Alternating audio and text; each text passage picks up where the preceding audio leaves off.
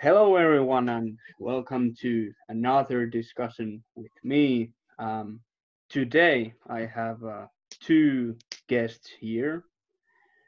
The one has been here previously, who is invoking theism, and the next or the second guest which we have here is Josh Rasmussen, and today's topic is going to be about the contingency argument.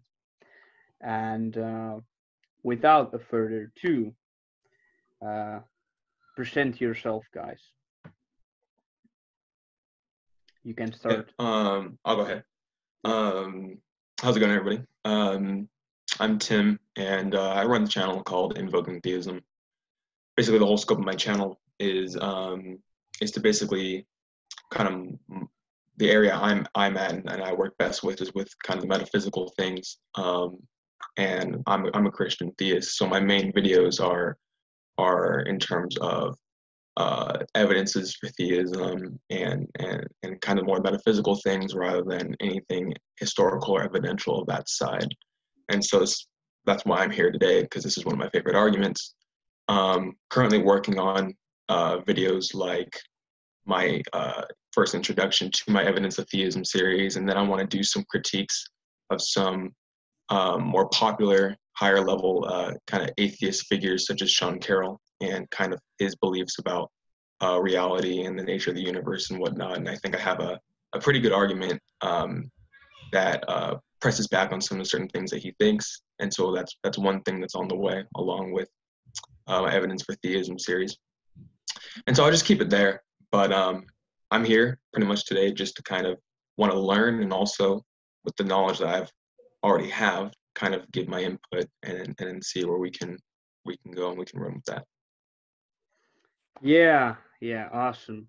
And probably I as well want to learn something new, even though I know something about this topic as well.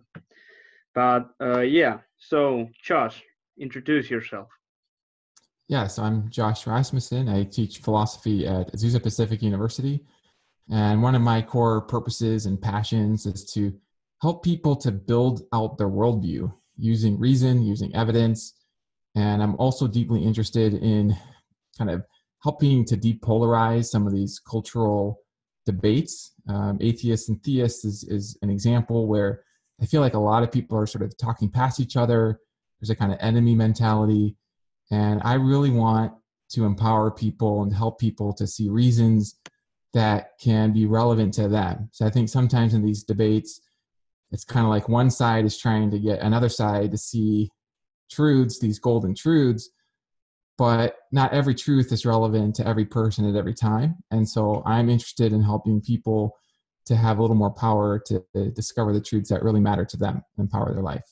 So that's what I'm about. And, we're going to talk about the contingency argument.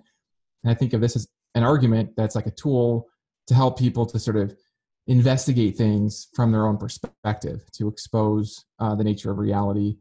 And, whether they think the argument works or not, it's kind of an invitation to look deeper into things. Yeah. So that's it. Yeah. Thank you, Josh, for introducing yourself, and as well, Tim. Thank you. So, should we just start to discuss about the argument which you have presented, Josh, or would you like to go different questions first? So it might be good to just summarize the argument and then just let people raise the questions and we can kind of interact with the questions. Does that sound like a good plan to you? Yeah, that would be awesome. So, yeah. So without further ado, I think some people already know your basic ideas because you recently just published the book How Reason Can Lead to God. And so, yeah. So, yeah. So, yeah. Yeah. Tell us about something. of that. Sure. So, I mean, we were talking kind of before we started about how there are different versions of the argument, and there's kind of a cluster of arguments and a cluster of concepts.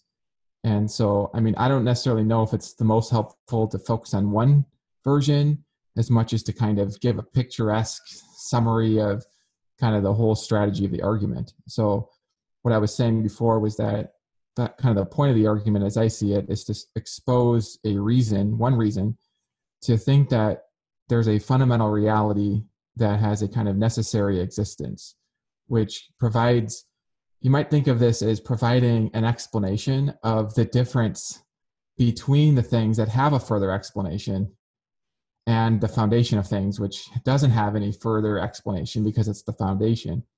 And the explanation of this difference, or at least one aspect of the explanation, is that the foundational thing is necessary, has a necessary existence, got this firm grip on existence. And so there's nothing that could sort of exist without it to produce it, because it just sort of like already of necessity exists. Whereas everything else has a contingent existence.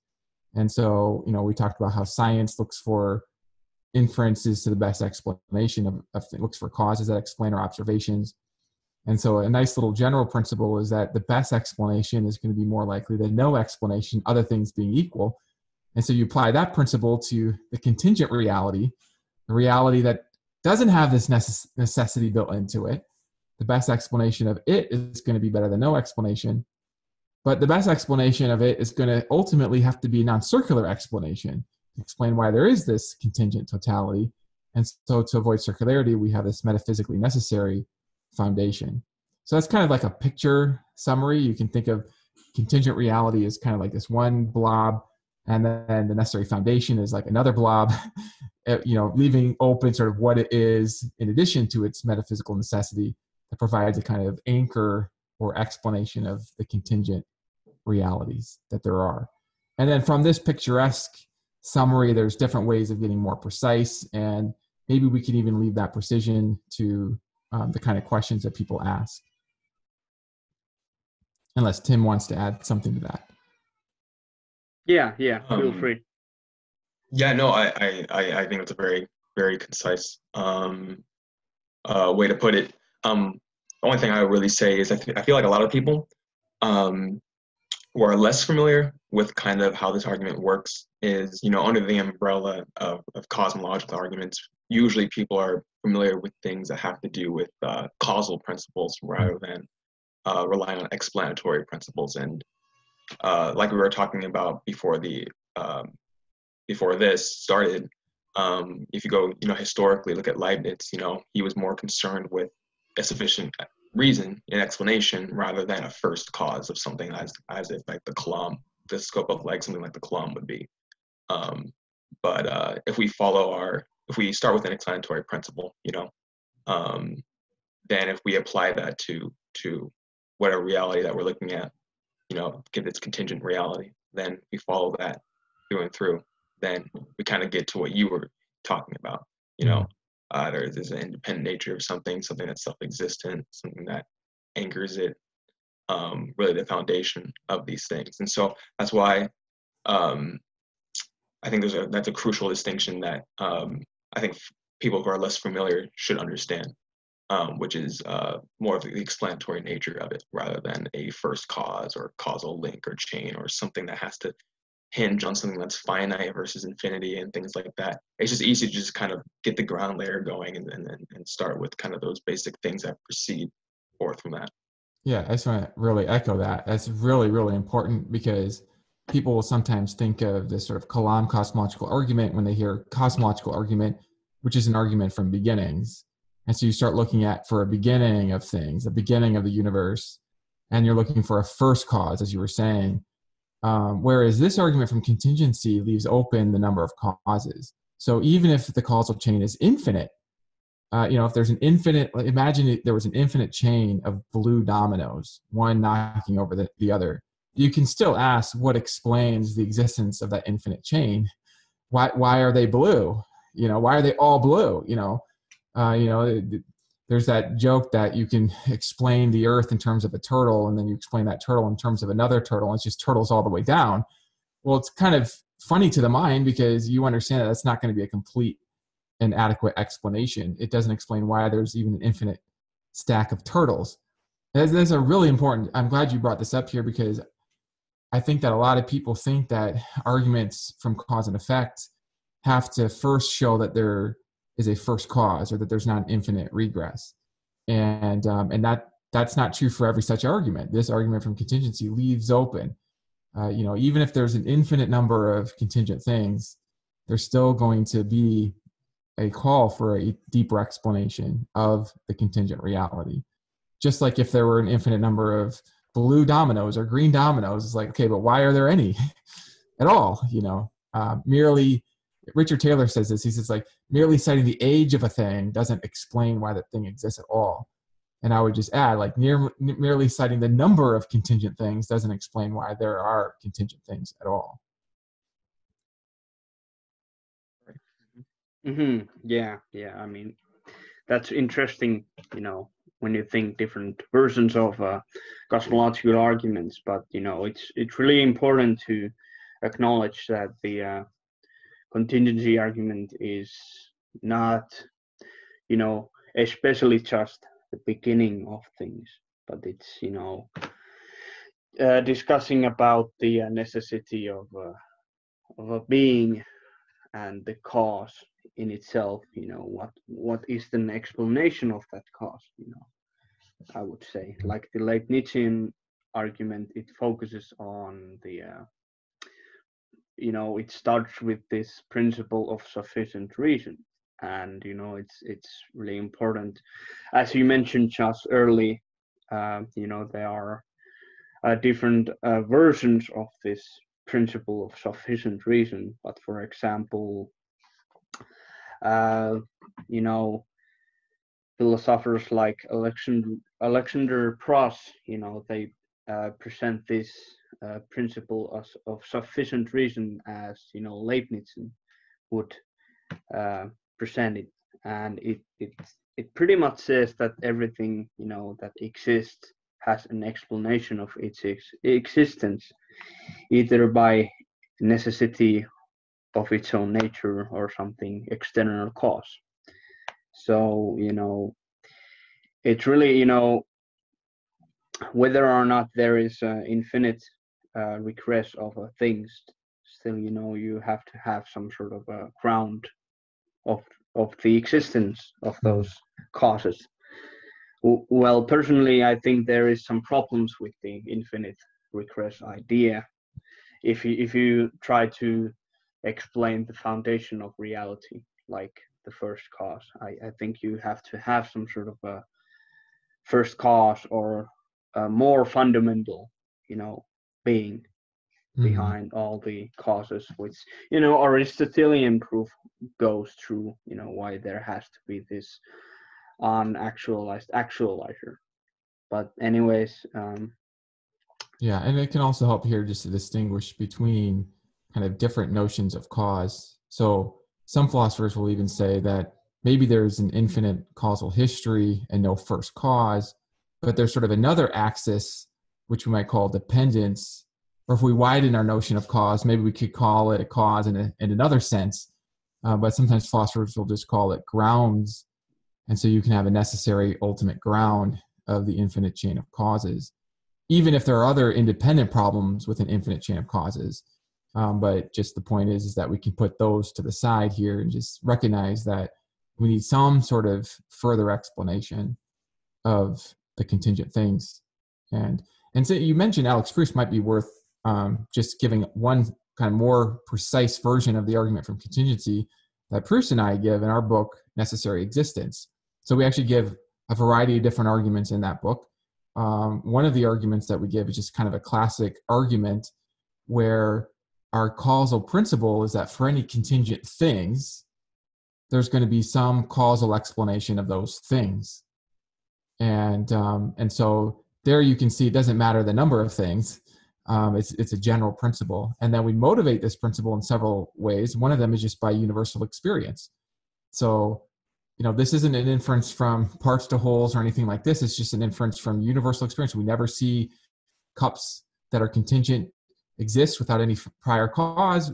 And that's true whether it's 1 cup or 10 cups. The plural doesn't make a difference. The number doesn't make a difference. There's kind of actually a more general principle of irrelevant differences when you start thinking of causal principles, because I think everybody recognizes that there's some causes of some things. Then the question is then, what would be a relevant difference between the cause and the uncaused? And so that's where you can have a principle that, well, here's a relevant difference: contingency. Contingent things call for further explanation to explain why it is rather than not. Whereas if it has necessary existence, then it doesn't have that kind of that need for a further explanation, because there is no question of why it is rather than not. It couldn't not be. So yeah, so those are some thoughts. I actually gotta be right back in a second. Yeah, no problem. So Tim, is there any thoughts you have on this? No, I really like the way that's put. Yeah, I think that going off the whole distinction between the causal principles and explanatory principles, that you have kind of the mainline kind of principle of sufficient reason. Any positive fact has an explanation, and applying, you can apply that. Every contingent fact has an explanation, but there are some more kind of modest versions or weaker versions of that, like Josh was talking about. If it's possible for something to have, it's possible for something to have an explanation. It's possible for a contingent thing to have an explanation. You can work from there, and things like that. I always see, kind of from my observation, is that kind of with certain explanatory principles we use, we kind of start with kind of a fundamental kind of base metaphysical starting line, which is like something exists. Like you pointed out earlier, Josh, it's like something exists, and we can work from there on. If you concede that things that do not have to exist but do have explanations for why they exist, then if we can agree on that, then we can work from there, and then we can then move forward and proceed onto how we analyze things, and then we can get to that final distinction between, well, there's 2 categories of things. There's contingently existing things, and there's necessarily existing things.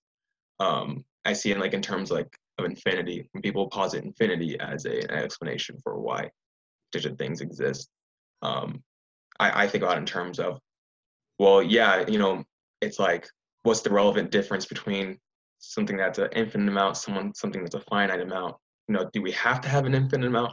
Is there something special about when you get to infinity versus from something that is purely finite? And how do we investigate that? Because it brings me to kind of what are our stopping points? I look at people like I mentioned earlier in my opening. You have people like Sean Carroll, Dr. Sean Carroll, who says, "Hey, I'm perfectly fine with things like brute facts. Just it is unexplained. It's here, but it has an explanation." For people like him, he recognizes that certain principles work, but for him, his stopping point is, well, let's just end with unexplained.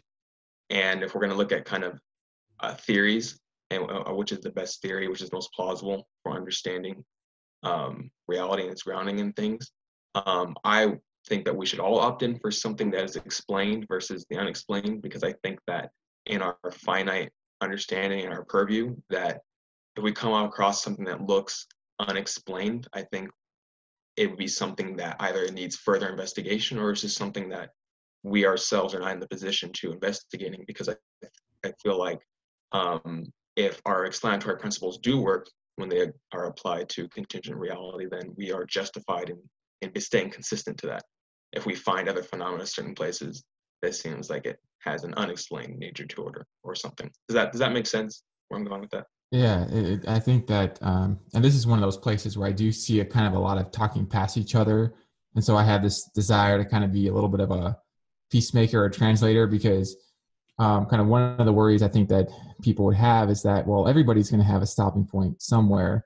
So everybody's going to have something that has no kind of further explanation, right? And so, if you're going to say that God is your stopping point, well, now you've added categorical complexity to reality. better to sort of shave off that complexity and have just uniformity of contingent things where everything's contingent, everything's non-God, right? And then instead the unexplained is just, something else, something more familiar, something more natural. And that's not inconsistent with what you're saying. It's just, I think sometimes somebody like Sean Carroll might feel like they're not fully being understood, because they're going to say, look, we all have the stopping point. And the question is, like, why have one stopping point over another? And so I think that's a good point. And I also think Sean Carroll is going to motivate thinking that contingent things are uncaused or unexplained in terms of what we find out from science. So what we have is the quantum mechanics, the study of the small things, and we have these virtual particles that seem to come into being. It's not that they're fully uncaused, it's just that there's no sufficient explanation of them coming into being then and there, rather than in another location, or not coming into being. There's a kind of indeterminacy there. And I think those are actually just kind of helpful points to even clarify the strength of the argument from contingency and separate some things. And these won't be new things to you, Tim, but just to get these clear points out here. First of all, sufficient explanation can mean adequate explanation, doesn't have to mean necessity and deterministic or necessary explanation. So you can have a kind of, virtual particles come from prior states indeterministically. It doesn't have to be a deterministic explanation. And so it might be that there's a kind of equivocation on the word explanation that just has to get clarified. So we're not talking about a deterministic explanation. We're just talking about some explanation, whether it's deterministic or not. And then as far as everybody has a stopping point, I think that's right. In fact, that's actually a point of unity. I think everybody can come to this place and then ask, okay, what is the best stopping point?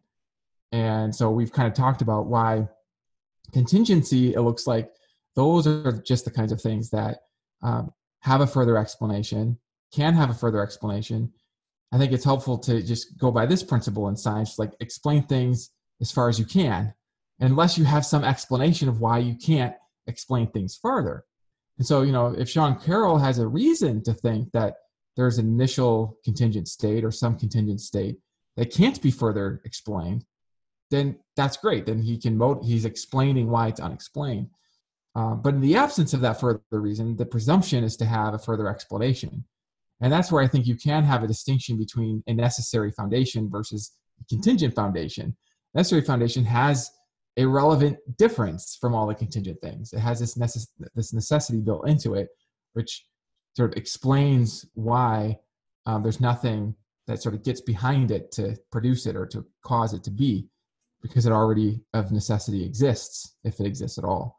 So, and that's completely consistent with what you're just saying. And I just wanted to add some of those clarifying points, because I've just seen so many of these conversations take place and people just talk past each other. And hopefully that's a little bit helpful.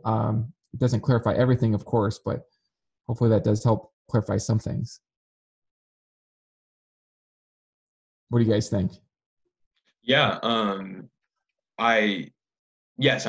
appreciative of that, because I see that too. And I think it's helpful. Yeah, we all do have our stopping points. I think the thing that I usually think about is, okay, well, I hesitate to, since I believe that there is a necessary being, that there is a necessary foundation, that then because its nature has necessity, then we don't need to call that thing brute. And I think many times when we look at stopping points, some people say, well, you're just choosing your brute fact over a different brute fact. Mm-hmm. But where I see the difference in that is I'm opting in for a starting point, a stopping point, but my stopping point doesn't necessitate that. Therefore, that means it's a brute fact. Mm-hmm. The explanation comes from necessity. Mm-hmm. And so I feel like down the line, more people who hold to a necessary foundation will opt in for it not being explanation being not a brute fact by its necessity, and those who don't will just opt in for brute facts.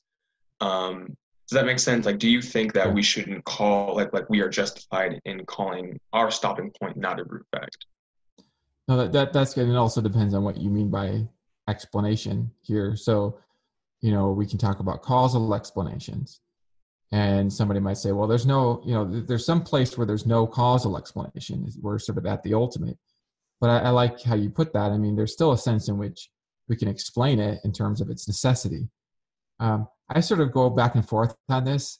I'm kind of undecided about whether it's that the necessity explains it or whether it's the necessity explains why it doesn't need to have an explanation, if that makes sense. Like, so if you arrive at this ultimate necessary thing, you might say, well, why is it there rather than not? Well, because it has to be there. So that's where the necessity explains it. But another idea is that, well, because it has to be there, that's why there's no further explanation of its being there. And I kind of just go back and forth between those two. I'm not really sure what to say, but I feel like no matter what you say, the important point is that having a necessary thing is relevantly different from having a brute contingent thing. I mean, this is why philosophers who study this, I mean, I think about Graham Oppy, for example. He's a well-known philosopher in the field of philosophy of religion. And I mean, he makes this argument. He says we should eliminate brute contingency as far as we can. And he has an independent reason for thinking that a necessary foundation would anchor modality itself. And so he sort of leans towards that view as his best working hypothesis. And it's great because it does. It removes brute contingency as far as you can. Now, look, if you have a reason to think that there is some brute contingency, that might tip the scales in your own mind. And I want to actually kind of camp on this because I think this is an important point. I think it's helpful to think of this argument as a tool for your own personal exploration. So it could be that you have reasons to think that there is some contingent thing that couldn't be explained. I mean, I was talking with a philosopher one time who said that he thought that the necessary thing would have to be God. He had independent reasons to think that God didn't exist, and that was part of his reason for thinking that there's brute contingency. Okay, and I don't want to say that that's not a rational move. I mean, I think for him that's actually useful because now he's seeing kind of what's at stake and that he has a reason to think some contingency is brute. And then on the other hand, it could go the other way where like you don't have an independent reason to think that there isn't this necessary foundation. And so then by the uniformity of explanation, the presumption of explanation, that will give you a reason to think that there is a necessary foundation for you. And so everybody has their own mind, everybody has their own weights of reasons. And I think this is very helpful because I think what happens sometimes is people will say the argument from contingency or any argument is only successful, it only works if it forces every person to its conclusion.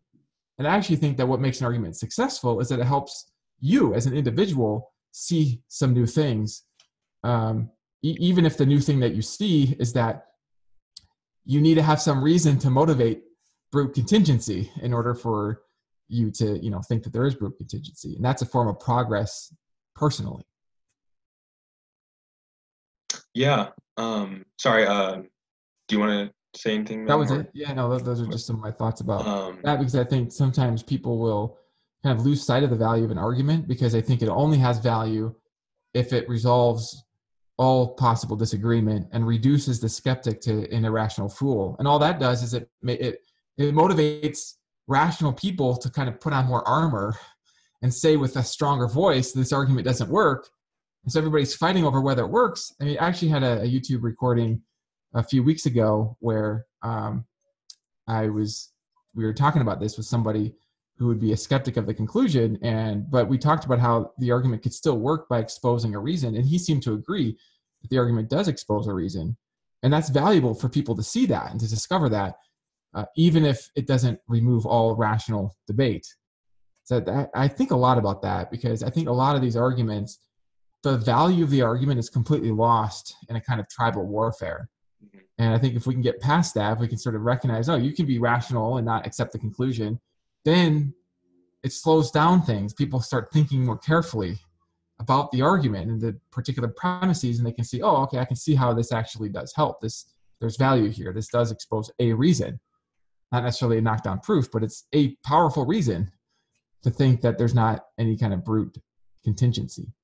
So yeah, those are just my thoughts about that. Feel free to comment or press back on that. Yeah, there's two things. One is, I guess, going back, and then I'll jump back to where we were, because this thought came to my head, which is, so when we look at, when we're looking for explanations, or when we're taking into account the nature of explanation, don't we always have to take into account the nature of the thing that we're explaining? Like, the reason why we think that contingent things need to be explained is because the very nature calls for an explanation. And so we are, in some way, aren't we basically saying, because of the nature of this, of X, it has an explanation. So we're actually using explanation in terms of its nature. And so if we have a necessary existing thing, then we can literally do the same thing there and say the explanation of it, going off of the fact that we are taking into account its nature, would be the necessity of its existence, because it has necessary existence. Like, I see that. Like, do you follow with what I'm saying? Yeah, no, and I'm sympathetic with that. I think part of it is that there are different notions of explanation. So I think there is a kind of explanation from the nature of the thing, and that seems right. Yeah. Okay, and that goes perfectly into my second question, which is, what is, I guess, if we ask the fundamental question, like, what is explanation? Like, what is the nature of explanation? Like, how would you go about kind of thinking about that? Yeah, this is something I've been thinking a lot about, and even recently just thinking more about it. And kind of on a basic level, I think of explanations as illuminators. They illuminate. And so you can have an explanation that illuminates to different degrees and in different ways. So maybe, what you were saying just a moment ago about the nature of a thing providing a kind of explanation, maybe there's a kind of illumination from nature. Maybe you can have grounding explanations that illuminate as grounds, causal explanations. I think that even probabilistic connections, I've been thinking about this very recently, that maybe conditional probabilities are actually about explanations to degrees. So, something is probable, it's like, it's, 50% probable that if you toss the quarter, it'll come up heads. So it's 50% on the condition that the quarter is tossed, that it'll come up heads. It's like, well, is that sort of conditional probability a kind of degree of explanation? Maybe. And I think it's actually kind of helpful when you think about the argument from contingency to really leave open the kind of explanation you're looking for, because you don't really need to have that worked out. All you really need is that there's some link, something external to think that's being explained. I mean, that would be sort of your minimal condition. It's not a circular explanation. The blue sphere doesn't explain its own existence. There's something external to it. And the reason that external is because that's precisely the kind of reasoning that we use in science when we're looking for explanations of our observations. It's like, why do we make those observations? You don't just say those observations. There's something else that illuminates them. And then we can sort of leave open whether the illumination is causal, grounding, what it is. You sort of leave that completely open. But as long as it's external and the thing you're explaining is all the contingent things, the explainer is going to be non-contingent, and that's all you need. So okay. That's how I think about it. I like that a lot. That actually helps my thinking. Okay. Yeah, and I think it helps us to avoid kind of unnecessary debates. I mean, when I say unnecessary, I mean unnecessary for the purposes of the contingency argument. Of course, there's a whole literature on grounding, a whole literature on explanations, and so investigating the nature of explanation is useful in its own right, but it's really better. I mean, this is kind of general advice for building any argument or any pathway to truth, is it's better to take the least arduous path to the destination. And a lot of times that means seeing what isn't necessary for the path, even though it's so distracting, because it's like so interesting and you want to resolve that, especially like there are people who would say that they don't have an indeterministic account of quantum mechanics. So they would have more of a Bohmian account where there are hidden variables. And actually, once you understand the deep structure of things, it's not indeterministic. And so if somebody says, oh, virtual particles are uncaused because they're indeterministic, it's tempting if you believe in a deterministic sequence in the natural order, to respond by defending the deterministic sequence. But you don't need to for the argument. Or another example would be the term cause. So I was having a conversation with somebody and I said, I think causes can be indeterministic. They were bringing up the virtual particle objection, that virtual particles are not caused. And when I said, I think causes can be indeterministic, they responded by saying they thought it was part of the definition of the word cause, that if there's a cause, that it's deterministic. See, now at that moment, it's tempting to debate the meaning of the word cause, but that's a temptation worth resisting. So what I said was, okay, that's fine. We can use the term cause to mean deterministic cause. Let me just use another word, condition. Do you think there can be indeterministic prior conditions? You know, so he was happy with that. And so we then moved forward in the conversation. And the way we were able to move forward was just not getting distracted with what's sort of an unnecessary detail. It doesn't matter if it's a cause, if it's a ground, if it's a condition, just that it's something that provides some illumination to some degree. It doesn't even have to be sufficient illumination, you know, because people use that principle of sufficient reason. And then there's certain objections like modal collapse, you know, based on the interpretation of the meaning of sufficient. It's like, okay, well, fair enough, but it's actually not necessary for the argument. We can have just some explanation, even some minimal explanation. So I think that's kind of sort of general advice for making arguments and carving paths to new places, is really to avoid those distracting weeds. Like, they're interesting weeds, but like just got to avoid them. Yeah. No, that makes sense. Let's see. So when we're, I guess, what principles of explanation do you choose to go with? Like, do you stick with, you know, either, you know, from, you know, we have both extremes, the strongest form of the PSR to, you know, something that leaves room open for anything, for some type of possible explanation, maybe in multiple, you know, maybe it's in multiple things, not just one thing or something. Yeah. Kind of where I'm do really you? glad you're asking this question, because I think people think that there's a kind of competition between principles. And actually, if a strong principle successfully entails a weaker principle, if the weaker principle is true, that means the stronger principle has predictive success, which is actually evidence for the stronger principle. In other words, true principles that are weaker are evidence for stronger principles. So it's not actually a competition. In fact, there's a kind of mutual reinforcement there. And I like to kind of point people to just a variety of principles. You know, if they have objections to ones that are too strong, let's go to a weaker one, right? Now, let me just tell you this. I wish that the simplest principle were true. You know, the simplest principle is that everything, where thing, I mean that individuals and plurals, all realities, big and small, individual or plural, has some kind of external cause, right? But that can't be true, because reality in total doesn't have an external cause. There's nothing outside everything, right? So already I have to recognize that there's some reality, namely the totality, that has no external cause. And now I'm wondering, okay, how do I restrict my principle of causation?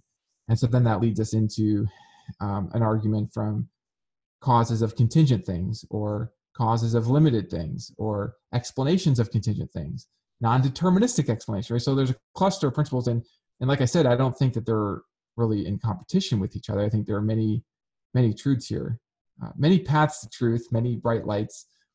And for the purposes of like conversation with somebody, I kind of like to find out, like, what do they think is true? Like, do they think science can successfully make inferences? Like, a lot of people would say that that's true, right? And then we can go from there. It's like, okay, science can successfully make inferences. Let's talk about how that works. Is it inference to the best explanations? Is it an explanation of observations? Great, you know, so now we can use this principle, inference to best, and we can run the argument in terms of that. Okay, so what's interesting about I'm sorry to interrupt you. If I could just like hammer this down, like, yeah, I actually have an article where I start from the skeptic's interest in truth, and I make the argument that the very interest in truth seeking, it actually presupposes that explanation, that explanation seeking in the relevant domains is rational, or at least possibly successful, and that's all we need to run an argument from contingency. So I have that somewhere. But so yeah, so there are different pathways. Wow. Really helpful to start, I think, with the person that you're talking with. If you're talking with, start with their resources, start with their ingredient, not to trap them, right, but to explore with them, see if they already have enough in their own resources to get there, rather than starting with your own favorite principle, which may not be as helpful. So continue. I'm sorry I interrupted you. No, that is really good. I need to chew on that. Okay, so what's interesting is I like where you said, okay, well, let's look at, how science works and things like that, having successful predictions and things, and you can go down that route.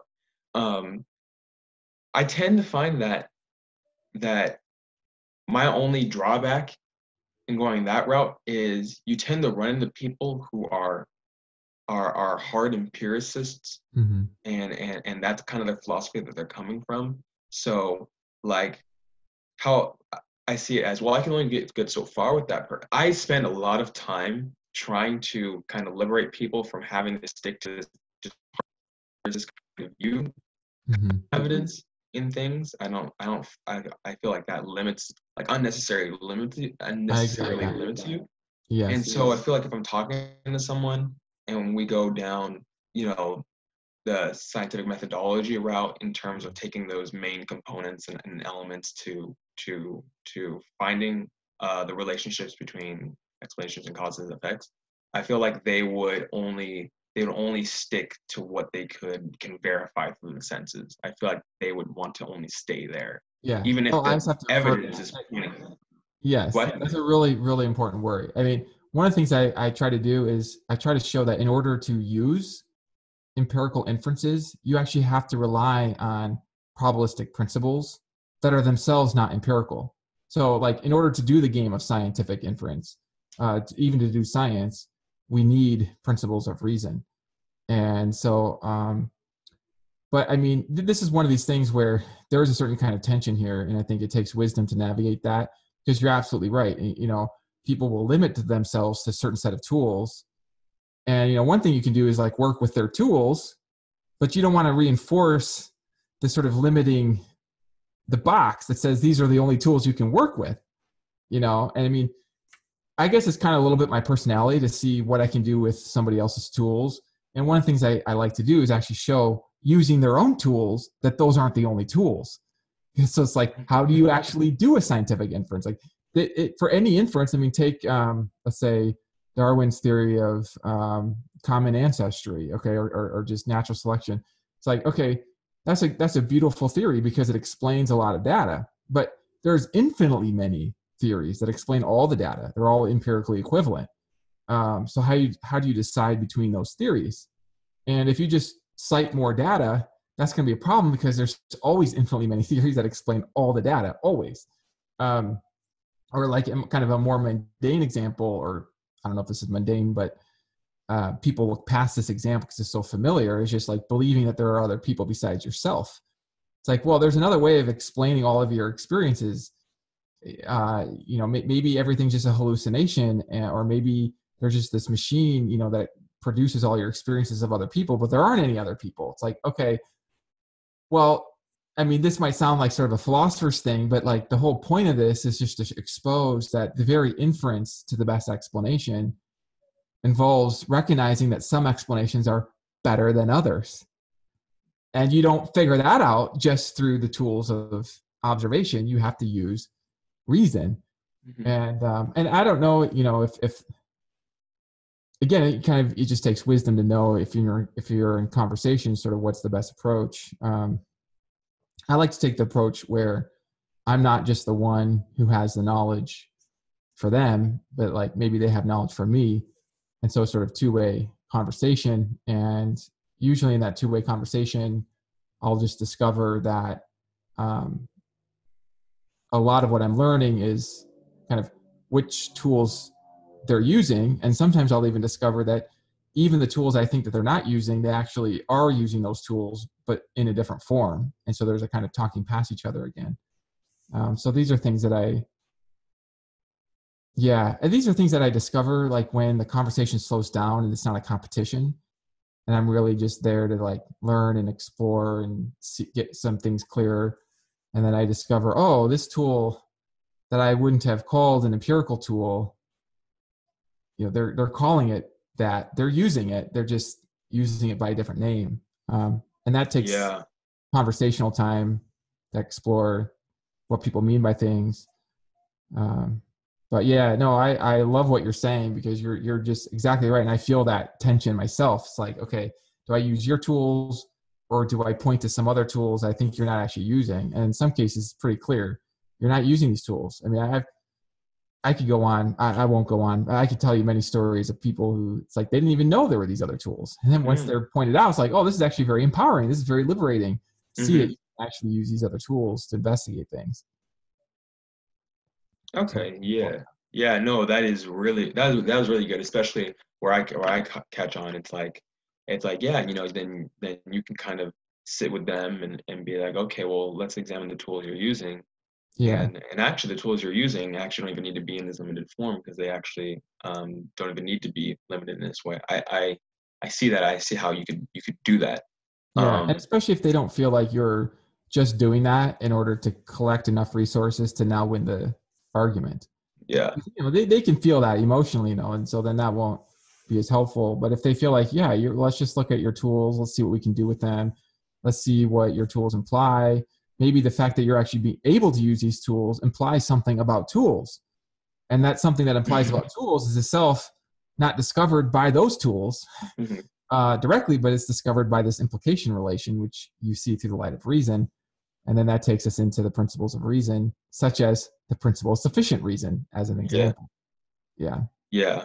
Okay. Yeah. So basically, like, just for absolute explicit confirmation, you can start with a principle as simple as it is possible that contingent things have explanations, and you could still build on top of that and still get to the same conclusion as even a stronger principle. Yeah. Let's just spell out that very quickly. So let's think of types of things. Okay, so there's the type iPhone, and that general type first became instantiated, realized, implemented when the first iPhones became implemented. Okay, so there are other types like the iPhone 29,000. Okay, that's a more specific type of iPhone, but that specific type has not been implemented at all, right? So nothing's implemented it. Now we could ask, what explains the implementation of types that have been implemented? All right, but let's say that we're not sure that there is an explanation. But here's a principle. For any contingently implementable type, okay, there could be an explanation of its being implemented, right?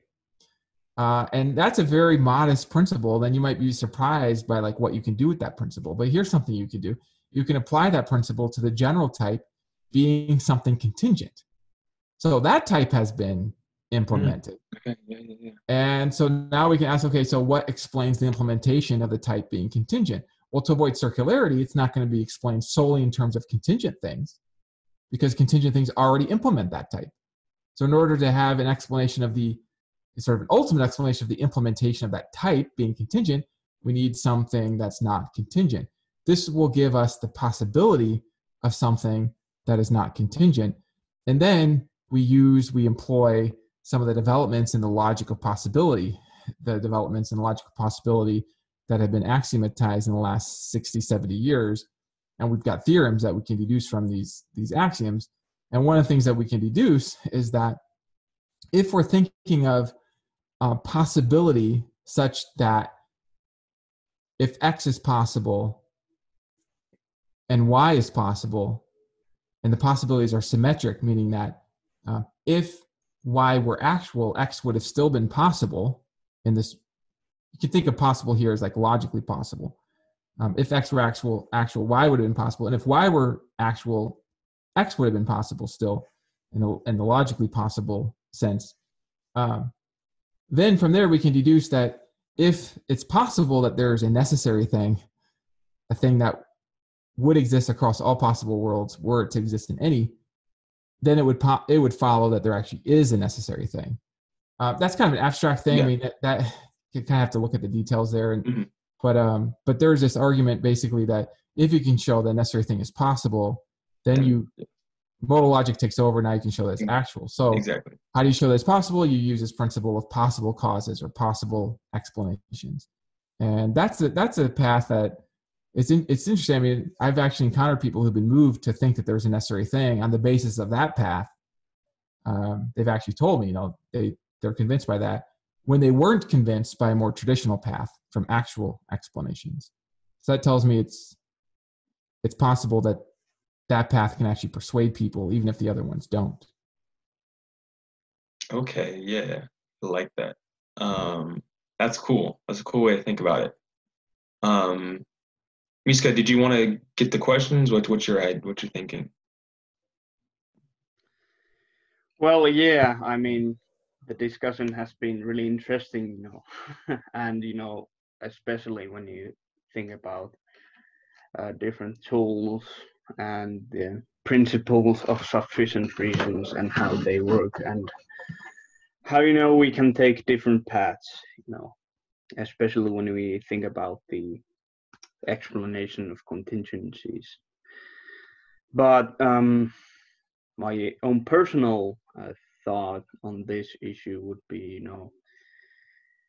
I don't just take the basic idea of principle of sufficient reason, like the Leibnizian argument. I mean, I could go and read a little bit about what Prost says about this thing, but instead I just explain a little bit how I think this, explanation of the different things works. And so the way I think it is,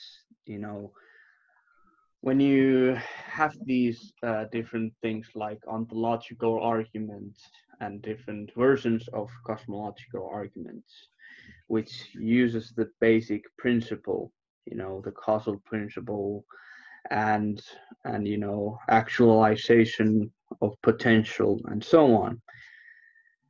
When you take those into account, it helps you pretty much to see how you could use the principle of sufficient reason, for example.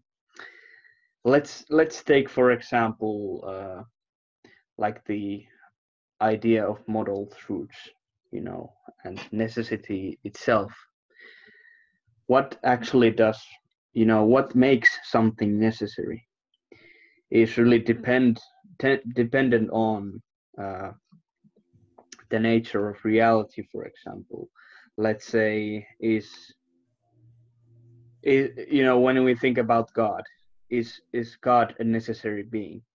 And when you think the ontological arguments and how does when you go through the maximal idea, perfect being theology, for example, you can end up and see that God is greatest conceivable being, for example, and when you comply the Aristotelian thought here, you could end up saying that God as an unactualized actualizer does not have any potential to actualize.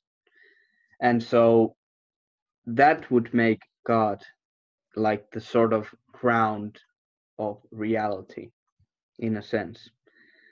And so, taking all these different arguments which philosophers have gone through, for example, Alvin Plantinga, Anselm of Canterbury, René Descartes, Leibniz, all these famous philosophers, you end up in the same idea, but they have some differences. Not all the ontological arguments are the same, and not the all contingency arguments are the same, but still they go with the same principle pretty much. And regardless if you take a strong version of principle of sufficient reason, you still end up having this question between contingency and necessity. And so you guys talked about the idea that there could be contingent beings that are not necessary, but they still they just exist without any special external cause, for example. So the side question which I would have is what we mean by contingency in the first place here. So maybe we should have started with that, right? What do you mean by that? Yeah. I mean, basically what it means is that its existence is contingent if it doesn't have a necessary grip on existence, meaning that it could possibly have not been. So for example, you take a fork, take your favorite fork, if you have a favorite fork, that fork doesn't have necessary existence because it could possibly have never existed at all. In fact, there was a time when it didn't exist. And so if you think of contingent existence as possible non-existence, then if there's any time at which there is no such fork, then it's possible for that fork to not exist, so it's contingent. So you can think of the difference between necessary existence and contingent existence as being the difference between can not be and cannot not be. Can fail to be versus cannot fail to be. Mm-hmm. Yeah. Thank you for bringing that up. We should have probably defined that right at the start. Yeah, no problem. I mean, that just came up to my mind. When people, especially the audience, might not understand the idea of contingency. Well, especially because that term contingent in ordinary language sometimes means dependent. Like that's what it means. Well, I think that contingency implies dependence, where contingency is can not be. I think that actually does. I think there's an argument that whatever is contingent is dependent, but it's not just like part of the internal meaning of the term. Even though there's another usage of the term that does mean dependence. So that's a point of confusion. The same thing when you talk about necessary beings. I didn't know this until I sort of came out into the popular sphere and talked about arguments for necessary being. And people were like, you didn't show that it was a being. You just showed that it was a something that could produce something. And I was like, yeah, that's what I meant by being. Yeah, that's yeah. What philosophers mean. When we say being, we just mean a something. Mm-hmm. So, I mean, if you go to the Stanford Encyclopedia, there's stuff on necessary beings, and they talk about abstract objects as beings, so we're a little weird. Philosophers are weird. We don't really use terms in the way most people do. And so that does lead to confusion.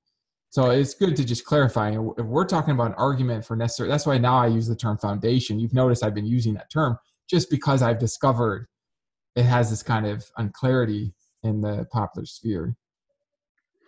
Yeah, that's really important to understand. Being, different fields of sciences, use the same term, but they mean, it means a different thing, basically. Axiom, for example, in mathematics and computer science and philosophy and so forth. They have little bit differences, but yeah. Do you guys want to go into questions, or should we discuss? I'm cool with questions. Okay. Yeah. Yeah, sounds good. Yeah. So let's see what I have here. So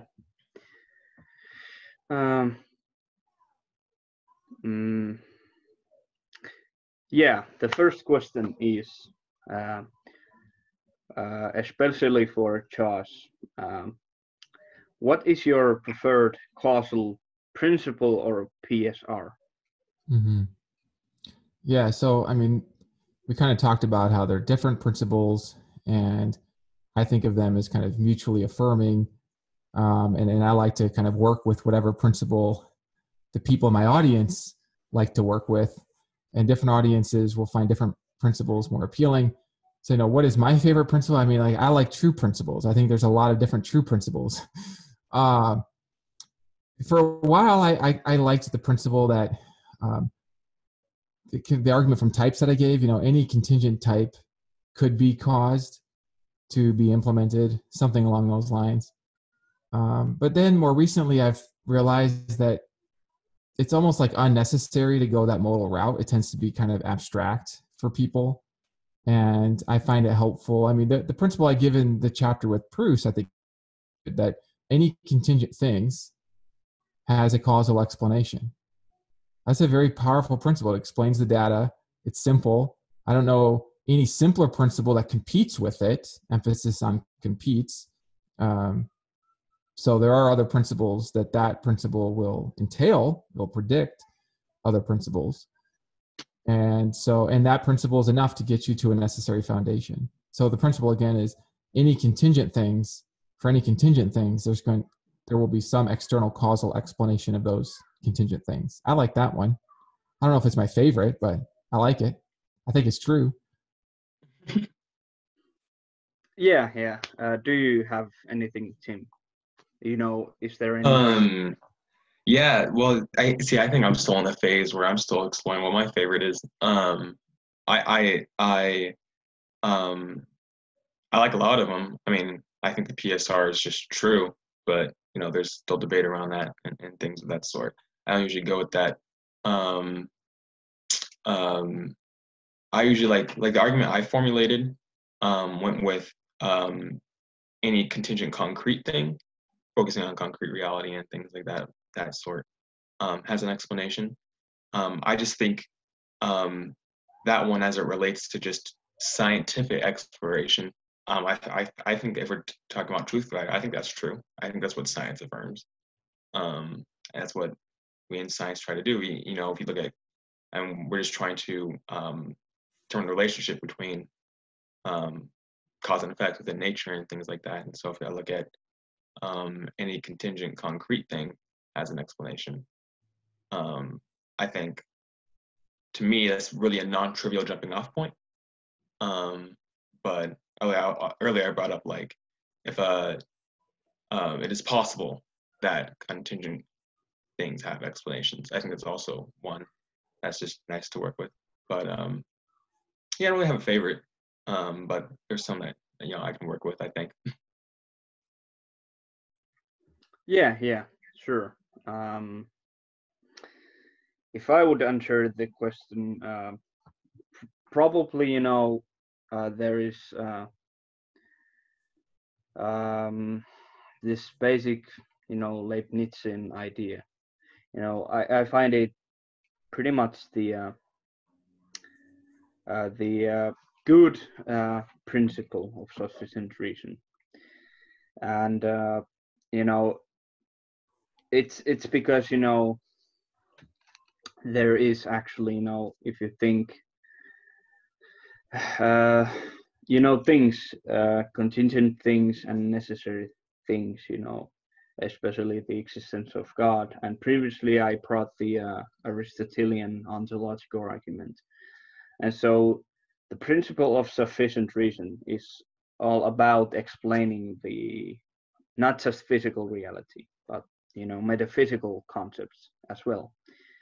And so when I apply the basic idea of PSR, where it says that everything that exists has an explanation of its existence, either by a necessity of its own nature or something external cause, there might be metaphysical concepts which need some sort of a external cause, not in a physical sense, because if you think, let's say, morality, or something else which is not physical, they need also as well an explanation of their existence.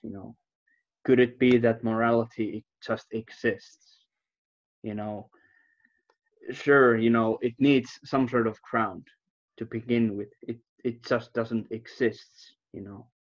We don't have any reason to assume that morality would exist just without an explanation of its existence.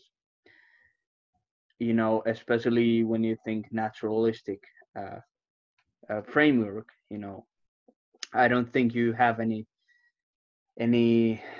sufficient explanation for the objective morality or the moral realism. Instead, you end up with concluding that probably there isn't any good way to know moral truths beside something more foundational. And I think that is probably the basic way I would put it. And probably, if I could just jump in, I'm actually kind of curious what you might think about this. So one of the kind of standard views in the philosophy of morality is that there are these moral principles and that they have a kind of necessity to them. So that they're not just unexplained, they're not brute contingencies, but they're not explained in terms of God, really. It's just like mathematics. There's just this kind of moral landscape. I wonder what you might think about that. I mean, I know we're straying a little bit from the argument from contingency, but this is relevant to thinking about what explanations are, how they work. I mean, would you sort of say that the necessity is enough to explain the necessary moral principles? Or would you say that there's going to be a kind of deeper explanation beyond their necessity?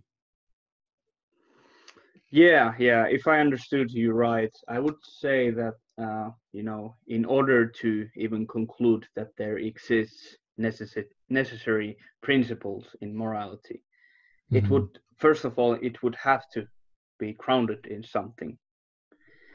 Because,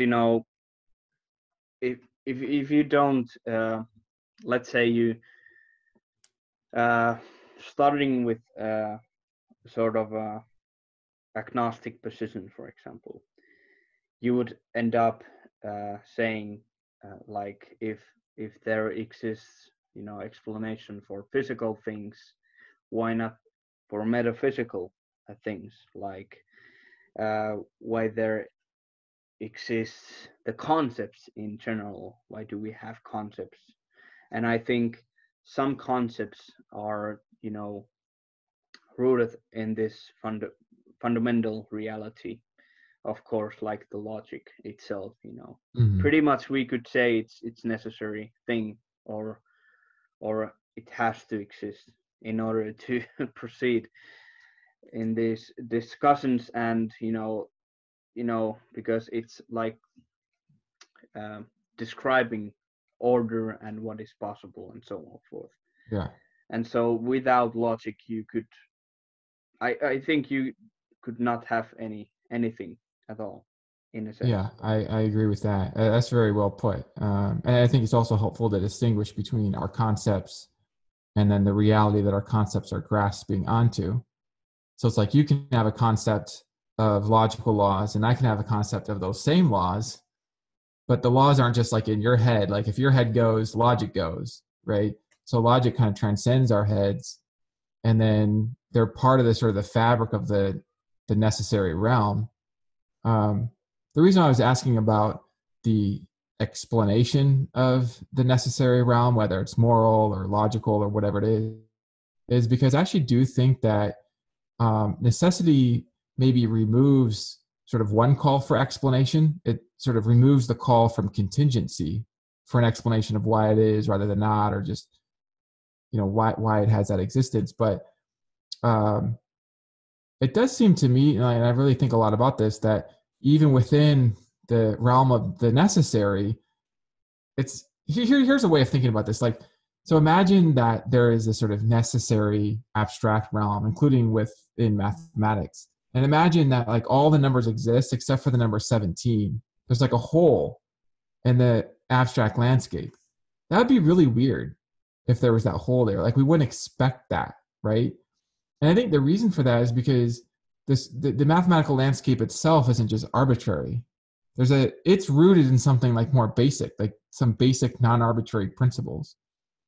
And so, I mean, this would be taking us into a kind of stage 2 of the contingency argument. Stage 1 being an argument for a necessary foundation, then stage 2 being an argument from the necessary foundation to its supreme nature. And I like how you brought up morality there, because it kind of fits in here when you think of all of the things that exist in reality, moral principles, mathematical principles. And if you think of these things as necessary, because some naturalistic philosophers will say, well, they're necessary, therefore there's no further explanation. Well, if they're necessary, then if you let N stand for the totality of all necessary reality, then these things are, in a sense, part of N, right? Okay, so now we can ask, well, what else can we say about N? Does it have a more fundamental nature that explains why it has a moral dimension, a dimension of perfect principles of reason? You know, that's sort of like striking. Like, why does reality contain that, right? And so I'm happy you brought this up, because I think this actually points us to a reason to think that fundamental reality isn't just necessary, but it has a kind of supreme nature that unifies all the necessities within it, including the necessary principles of how to reason properly, the necessary principles of how to live properly, right? Like, these are just the kinds of things that would be predicted by a necessary supreme nature. Yeah, indeed. And that, I guess this is the reason why I brought up ontological argument and other versions of cosmological arguments in the first place, because those all are rooted in the same, question, the nature of reality and what nature of reality contains. And so, if nature of reality contains, let's say, a being which nothing greater cannot be conceived, then that's it. I mean, pretty much if ontological argument works logically and follows deductively, that therefore we can conclude that the fundamental nature of reality is actually a God, and I don't see, I don't think we need any other, explanation of that, explanation of reality, because that's it, because, we don't have anything else than deductive reasoning and logic and so forth, where we actually can know things that exist. And, because if we would not have these, and there would be another more fundamental method, then all the discussions in philosophy and science would be in question. They wouldn't be the fundamental or more fundamental in that sense. And so that is why I think that when you go enough deep in these discussions, you sort of realize that the for example, Neoplatonistic idea of reality, or Thomistic idea of reality, or something else is probably necessary in order to fully explain the nature of reality. So yeah, before we go into the next questions, do you have anything to add? I'm good for now. Yeah, Tim, are you good? Let me think. Yeah, I guess just real quick. Yeah, if I were to say, okay, you have these necessary principles of morality, it makes me think, okay, it seems like we're talking about it in terms of like Platonic entities. Okay, we have these things called justice, and we have these things called honesty. And I'm like, okay, necessarily exist, but there's a difference in necessity in terms of we're talking about with like God's necessity in terms of, well, he's the foundation, right? Versus the necessity of a principle, which is it has to exist, but it's not grounding reality. It's a part of reality that's necessary. And so a deeper foundation, necessary foundation of reality, that's where I would go to in terms of its explanation. its existence is explained in terms of its necessity, but why that type of existence, as a principle rather than a foundation. That's the first thing that I think of. And whether or not it depends on your view of abstract objects, I guess, at that point. Like, would you be a Platonist? Would you be anti-realist, conceptualist?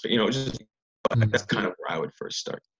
Yeah, that's good. And I think it's just helpful to see how a foundation of reality can anchor all of these things together. It can really anchor your ontology. I mean, right? So maybe you have abstracta in your ontology. Well, why are there any abstracta? You say, well, they're necessary. Okay, well, great. Then they're part of the realm of the necessity.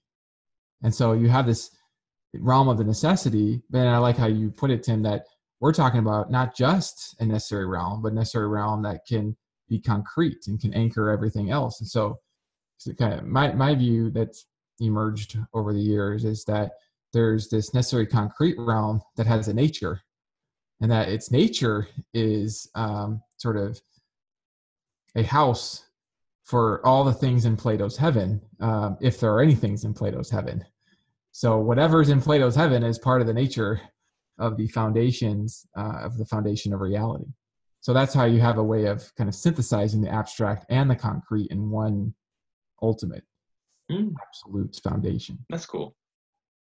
It is cool because it explains so much. It has so much predictive success. I've been thinking about, I actually think that one of the things that people could maybe come to an agreement upon is that whether or not God exists, I think we should be able to agree that the hypothesis that there's a supreme foundation has enormous predictive success, because it predicts the supreme principles of thinking, the moral landscape. It predicts that there's a necessary existent foundation. It predicts a lot of things successfully, and it even predicts the powers and principles that are required to produce beings like us. And there are beings like us. So there's a successful prediction there. And successful prediction is evidence for the theory. This is how science works. So wholly apart from the argument from contingency, in a way, you could think of the argument from contingency, the first part of the argument for a necessary foundation, as a reason to think that something is true, such that theism successfully predicts that thing. And so it's a way of uncovering data that theism successfully predicts. Indeed. I have actually a couple of questions here. So this question would be pretty interesting, So the question is, how would you respond to Hume's claim that there could be an infinite regress of explanations where there would be no ultimate explanation of reality? Yeah, this is good. So there's actually two different Humean objections here. It's kind of useful to tease these apart. These are both objections from the infinite regress. So one kind of objection says that if you have an infinite regress, then that sort of takes away the need for a further explanation. And then the other objection is that if you have an infinite regress, then the infinity of it provides the explanation. So in the one case, you have no explanation, but you don't need one. And the other is you have an explanation and the infinity provides it. And I find it just really helpful to think of a concrete example to kind of help your mind think about these cases. So let's use the turtle example. Okay, so let's say you go outside, you see a turtle hanging, and you're like, why is that turtle hanging? And you look up, you say, oh, it's hanging on another turtle. And you look up, and that other turtle's hanging on another turtle all the way up to infinity. Okay, now let's think about those two Humean objections. So one objection is that because it's infinite all the way up, now that completely satisfies your curiosity. There's no need for further explanation. I don't think so, because you can still wonder why there are any turtles there at all. The mere number of the turtles doesn't explain why there are any turtles there. It doesn't explain why that whole thing is held up at all. Okay, so, and there's ways of being precise about this, but I think just intuitively you sort of see that. One way of getting precise is to focus on the general type being a turtle, or the general type being contingent. And that general type is instantiated rather than not. And And the mere infinity of the instances of that type does nothing to explain why the general type is instantiated rather than not. I mean, think about this. There are types that aren't instantiated, like pink unicorns, right? They're not instantiated. And there are possible worlds where there's infinitely many pink unicorns. That entire infinity is not instantiated because there's no explanation of its being instantiated. That's why it's not instantiated. So if it is instantiated, there better be a further explanation of its being instantiated. Okay, so that takes me to the second version of Hume's objection, which is maybe the infinity itself provides the explanation. Here, what I want to say is that if there's no external explanation, then what you actually get is a circular explanation. You get it explaining itself, it's explaining in terms of its own members. And that's not the kind of explanation we're looking for. I think that's precisely why if you see those turtles hanging up there, if somebody says, oh, you're like, why are there those turtles there? And somebody says, oh, there's the infinity of them explains them. That's really no better than saying there just is no explanation. It really just reduces to saying there's no explanation. All reason and experience supports an external explanation. And so without an external explanation of the series, there's still something left unexplained there. So those are some of the things I would say. I mean, there's a lot more to think about here. Alexander Proust has a cannonball example where he addresses this. He uses an example where there actually is an infinite chain of causes, but occurs in a finite amount of time because each cause takes like half the time as the one before. And yet there's no sort of cause of the chain. And so the cannonball just gets launched without a cause, but there is an infinite chain, but there's no cause of the chain. And then you can't really distinguish that. Well, you can distinguish that from an external cause of the ball, and that distinction is actually important because an external cause would actually explain why there is that cause, why there is that ball rather than not at all. The mere infinity of the chain does nothing to explain why that ball launches. And so, looking at Proust's example there is also helpful. Again, these are just introductory remarks, but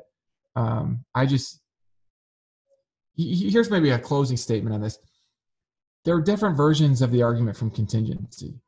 And if there's a version of the argument from contingency that actually has as a premise that the chain of causes has to be finite, then the infinite regress objection will successfully target that argument.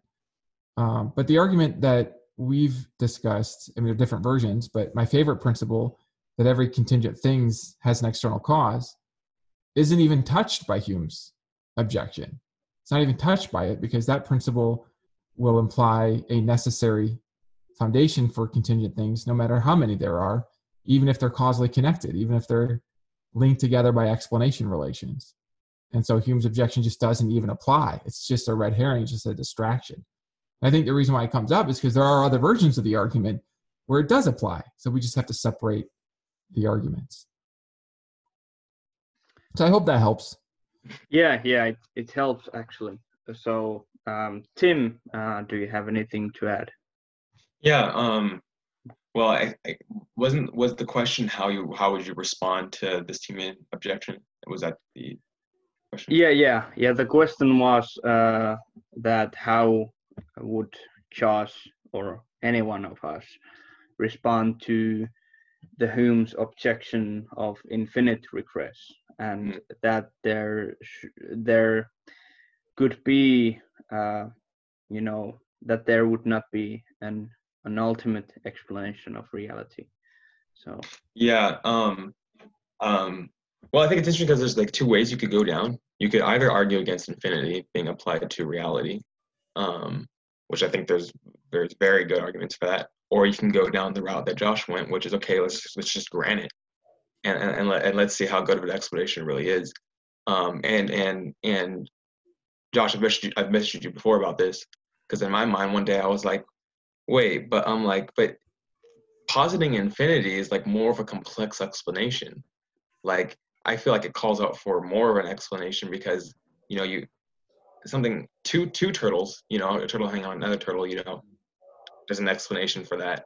But then when you stack it up infinitely high, it's like, okay, yeah, now we're good. Right. Why is there that turtle there? Oh, because there's infinitely many. Yeah. All stacked. It's like, no, sorry, you've only made it worse. You've only compounded the mystery. Yeah, exactly. And that's where I go. So I'm like, yeah, I just don't think in raising the quantity to infinity is a good way to but you see, it's an ultimate explanation. So because I'm thinking in terms of, okay, well, does infinity make it independent? But I don't even think that's what Hume was even saying. It seems it just is like, well, infinite regress, like that's it, and stuff. And I'm just like, yeah, it, adds complexity to it. I don't think there's any relevant difference between two things needing to be explained between being explained. Yeah, I mean, you might even wonder what explains why the thing has lasted so long. So if there's sort of this infinite sequence, one after the next, after the next, after the next, and if at any moment reality could just vanish because everything's contingent, nothing has necessary existence. So you know, in fact, the very fact that it's lasted that long seems to be evidence that there is a necessary foundation. Right. So that's another way of thinking about this, is like, if there were an infinite regress, this is maybe to echo your point, Tim, is like it actually compounds the reason to think that there's an explanation even of the infinity itself, whether it's sort of a vertical infinite of turtles or an infinite across time. It doesn't really make it any less mysterious that there are things for so long, forever. And maybe what's going on is that there's a kind of intuition that if something has necessary existence, then it would have eternal existence. So if something's eternal, then maybe in the background is like, it's kind of what you're saying, Tim, like it's explained by its own nature, ultimately. But it's not merely its eternity, it's eternal because it has a necessary nature. It's eternal precisely because it can't not be.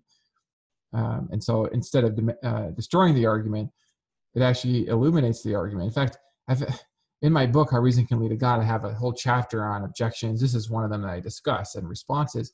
And one of the themes that I discovered as I was thinking through the objections really carefully is that it seems like not only the objections not weaken the argument, every objection in its own way actually strengthens the argument. It puts it into greater light. I mean, even like this objection about, I don't know if somebody has this as a question, but like, how does the necessary thing produce a contingent thing? And what's the connection between the necessity and the contingency? How can you get a contingent effect from a necessary cause? You might think the only effect that you could get from a necessary cause is a necessary effect, in which case there's no contingency, and it's like, well, one solution to that is to recognize the possibility of free action, choice, right? That actually a way that you get a contingent effect from a necessary cause is that the necessary cause chooses on the basis of reasons that effect. And then those reasons actually provide a kind of explanation of its choosing or causing that effect.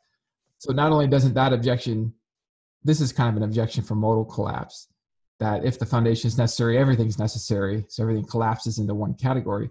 And my response is that actually not only doesn't that objection destroy the argument, it actually maybe tells us more about the nature of the cause, actually illuminates the argument and illuminates the conclusion of the argument. The cause has this sort of power to produce things spontaneously on the basis of reasons. Not to say that that's the only possible response, but just that the objection actually points to more riches in the argument. Yeah. Oh, sorry. Yeah, go on, T. Yeah, no, that's really good. And I remember reading that. One thing that popped into my head when you're talking, Josh, uncaused, popped in your head, uncaused. Yeah, exactly. The instrument, yeah. Would be like popped. Would be like, okay, so then couldn't you go down like a modal route and go like, okay, well, we have this infinite regress, but couldn't there be a possible world in which there's not any infinite regress? Like, it's not saying that this needs to be here. Like, right. This doesn't need to be the explanation. So because it doesn't need to be, then it begs for like that's just kind of where I see like, oh, I could just. That's right. It's still contingent. It's still contingent. Yeah. That's right. Exactly. Yeah. I mean, look, either it is contingent or it's not. Okay, either A or not A. If it is contingent, then by the causal premise, there needs to be a further explanation of it. Okay, if it's not contingent, well, then it's a necessary reality, and we're done with the first stage of the argument. There's a necessary reality. And then we can start filling out what's the nature of a necessary reality. Can't be arbitrarily limited because arbitrary limits are themselves contingent, call for further explanation, et cetera, et cetera. So that's why I think it's, again, very helpful to separate the arguments. Because sometimes another objection is like, why couldn't the universe be the necessary thing? And I say, okay, look, if the universe is the necessary thing, then we're done with the first stage of the argument because that means there's a necessary thing. That's the whole point of the first argument, is to show that there's this ultimate necessary thing. Not everything's necessary. Some things are contingent. So we have our two category theory of reality. So that's nice. That's a good response. I think it's just, is the infinite regress necessary? If it's not, then it's contingent, calls for further explanation. Yeah. Good point. I like that. That's good. Yeah, true. I would like to add what actually Alexander Pross tells about this issue, and I think it just confirms the previous points. So he says that Leibnizian arguments, on the other hand, invoke a very general explanatory principle, such as PSR, which is then applied to the cosmos or to some vast cosmic state of affairs, or else a non-local CP, which is causal principle, that can be applied to an infinite chain of, or the universe as a whole. Mm-hmm. In the PSR-based version, the regress problem is typically handled by showing that an infinite chain of causes with no first cause fails to explain why the whole chain is there. The main challenge for Leibnizian argument here is to argue for an explanatory principle, or CP, that is A, plausible, B, applicable to the cosmic state of affairs in question, and C, not so strong as to lead to implausible conclusions such as denial of contingency or free will. And so he basically says that in this chapter I shall defend several Leibnizian arguments, which is the first premise is every contingent fact has an explanation. And the second premise is there is a contingent fact that includes all other contingent facts. 3 is therefore there is an explanation of this fact. 4, this explanation must involve a necessary being. And 5, this necessary being is God. And so he goes, all the things, he explains what PSR is, and he goes to why should we believe PSR? Well, because it's self-evident. How does it apply to our physical world? And he takes like evolution, for example. Yeah. And, he just goes and explains everything, in physical and metaphysical level. So, there was a good point which Alexander Pross made. It fails to explain why the chain is there in the first place, and if you like to think about possible worlds, could it be that there would not exist an infinite regress? Well, then it's not necessary in the first place. Okay, so do you have anything to add, guys? I have a question for Josh. So just real quick about that. Is Proust at all interested in doing like any debates or like any like online conversations? Like I can only find like the few videos I see of him on YouTube. I'm just like, I want to hear this guy like all the time. Philosophers in graduate school, we had this kind of review of our personality types, and every single one of us at Notre Dame, everyone had, I think it's Myers-Briggs, where you have like the I or E. We all had N and T. So N is like intuitive and like T was thinking, like all of us, 100%. And I thought that was sort of interesting.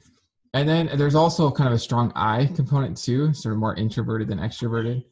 So, I mean, mm-hmm. Proust, he has all these ideas like maps upon maps in his mind, and he puts them out into his blog, right? But I mean, he's more reticent about sort of kind of public debate format. That's what I've heard from him. So I'm not sure, you know, how to tempt him, how to lure him out into the public. We have to come up with a strategy for that. Yeah. Yeah, I know. Yeah, for real. I would just like to even see him just in a simple like interview or discussion or something like that. Just to kind of hear how he would articulate certain things differently, and whatnot. Because I read his work and stuff, I'm just like, this is crazy. So, and because you know him and things like that. So that was just the only thing I want to know. Mm-hmm. Yeah. Well, and I just want to say, just to kind of add, you had the A, B, and the C that Proust was saying that the principle needs to do. It needs to be well supported, but not be too strong that leads to some of these other problems. And then he gave an example. Every contingent fact has an explanation. And there, notice he didn't say logically sufficient explanation. It was sort of a more moderate, just has an explanation. So it leaves open the indeterministic explanations. And well, Proust and I in our chapter, we have an even more restricted principle, which is just that any contingent things that exist have an explanation for their existence. And then that's enough to respond to the infinite regress problem for this very reason that you just read, which is that if the infinite regress consists of entirely contingent things, then you don't yet have an explanation of it or them. So an explanation will call for something beyond the chain.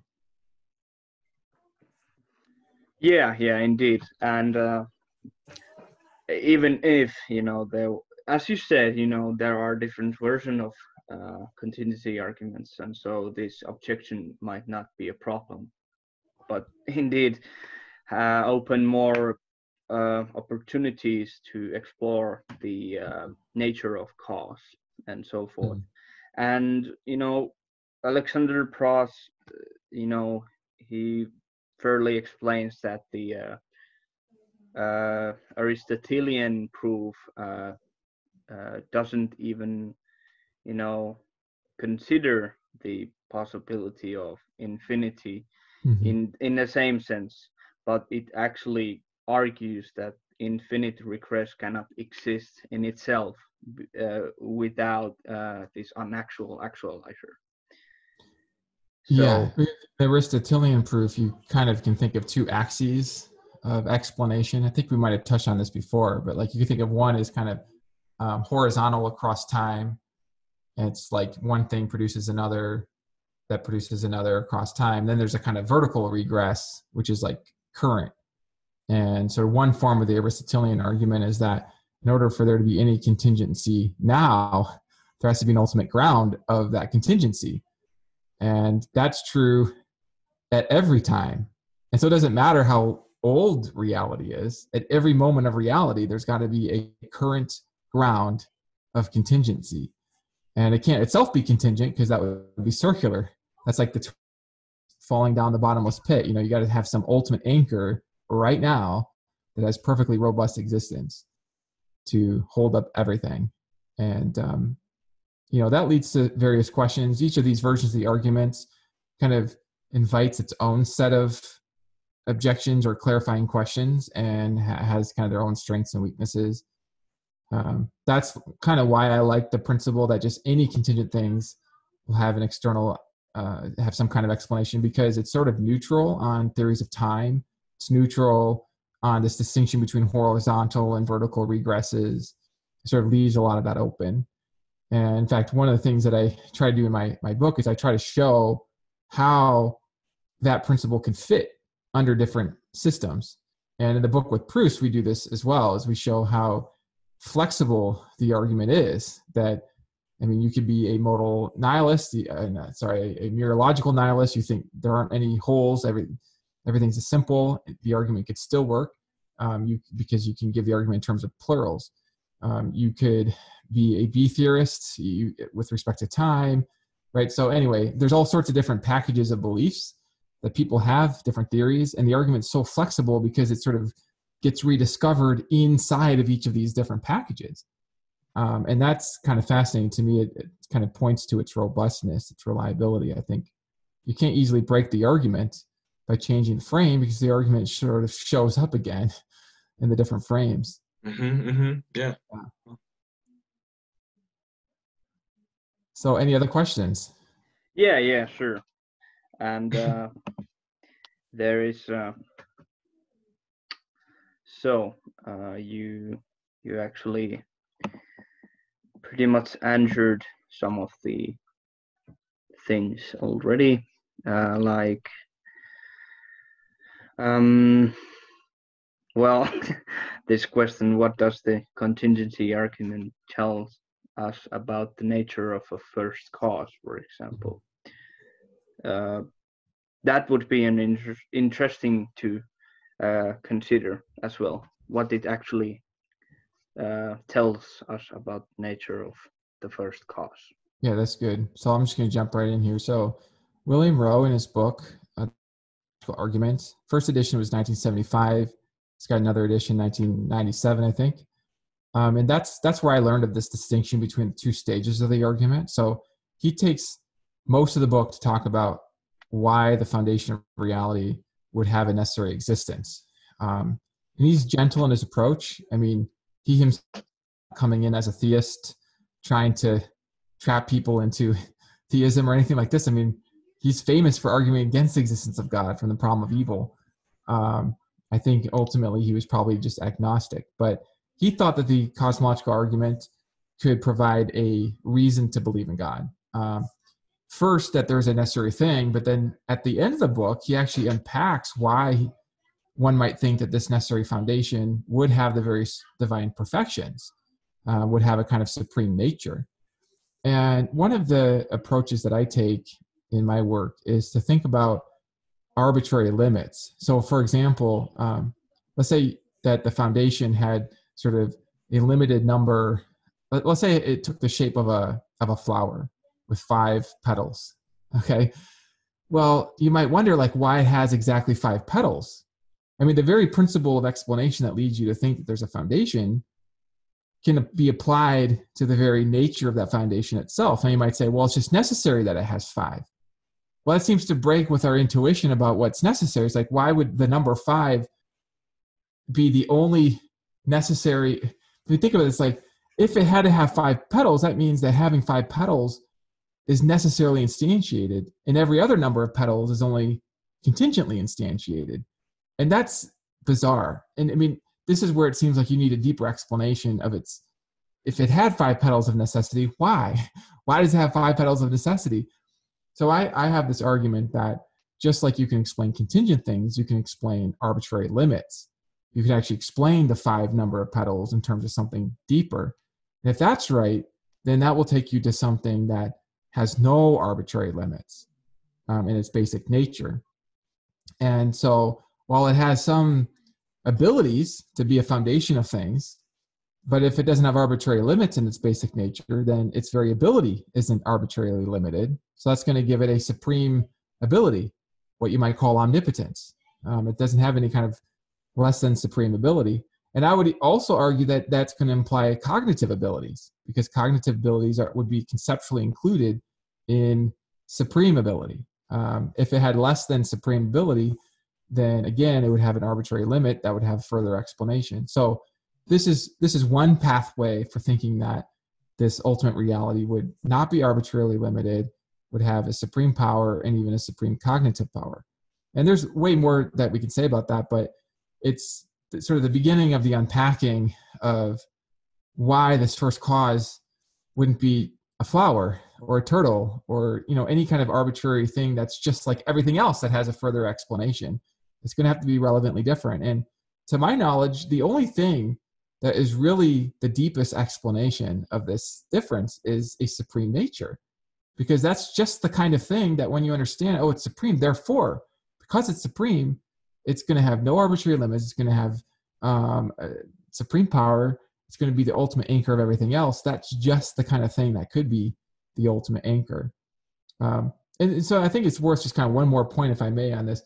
It's worth pointing out the value of going beyond just necessary existence, because you might think, I was having a conversation with Graham Oppie about this. He said, well, as long as it's necessary, then that sort of stops the explanation sequence. And that's even why I was asking you about the moral landscape. Well, how would you reply, if somebody says it's just necessary? And so we've already kind of touched on this.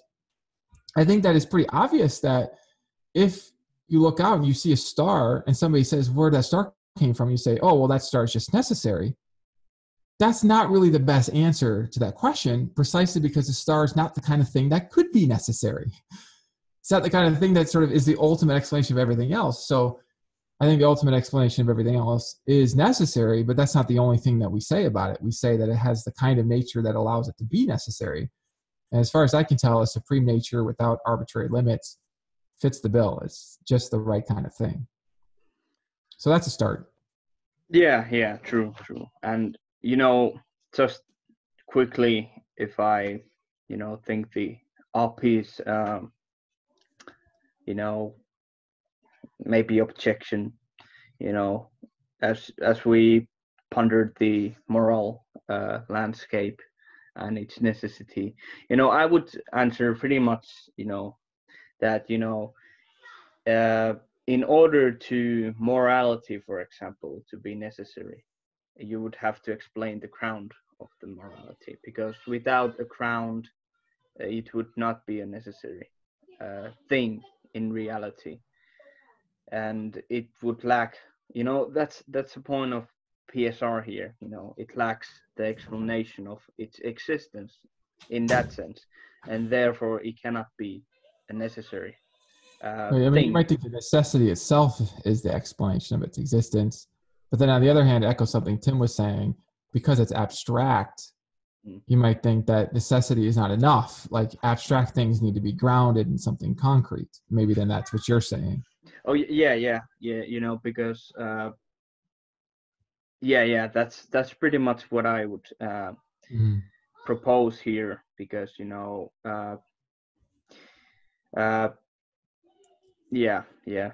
because I would even say that the necessity implies the grounding in the first place. They cannot be separated in this case. Because it would be like saying that morality is necessary.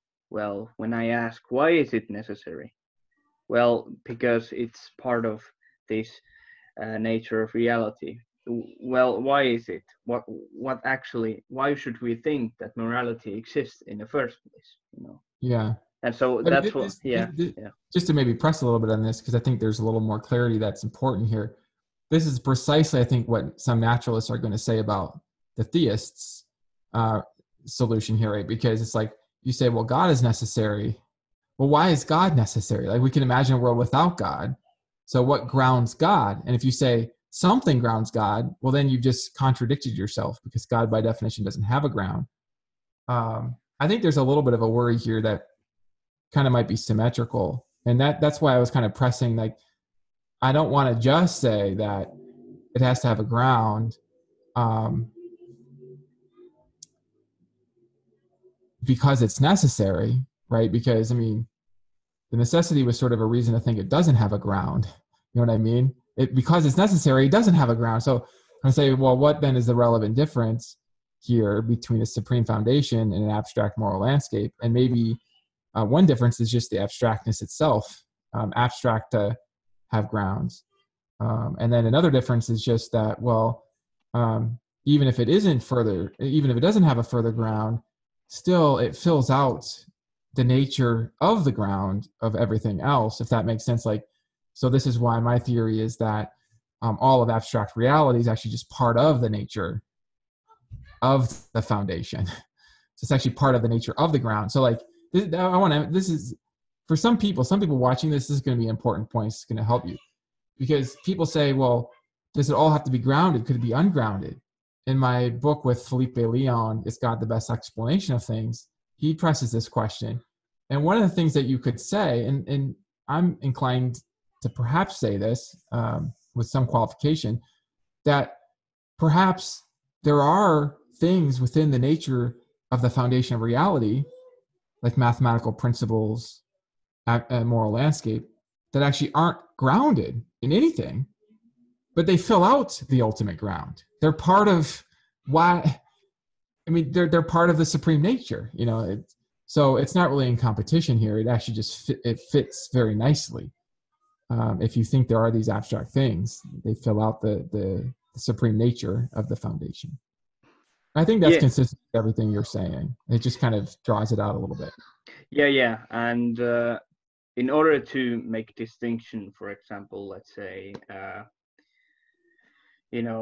why, could it be that there exists, a possible world where God would not exist? Well, this is, I think, precise the point. And I previously brought up the ontological argument. And this is why it has a connection with this.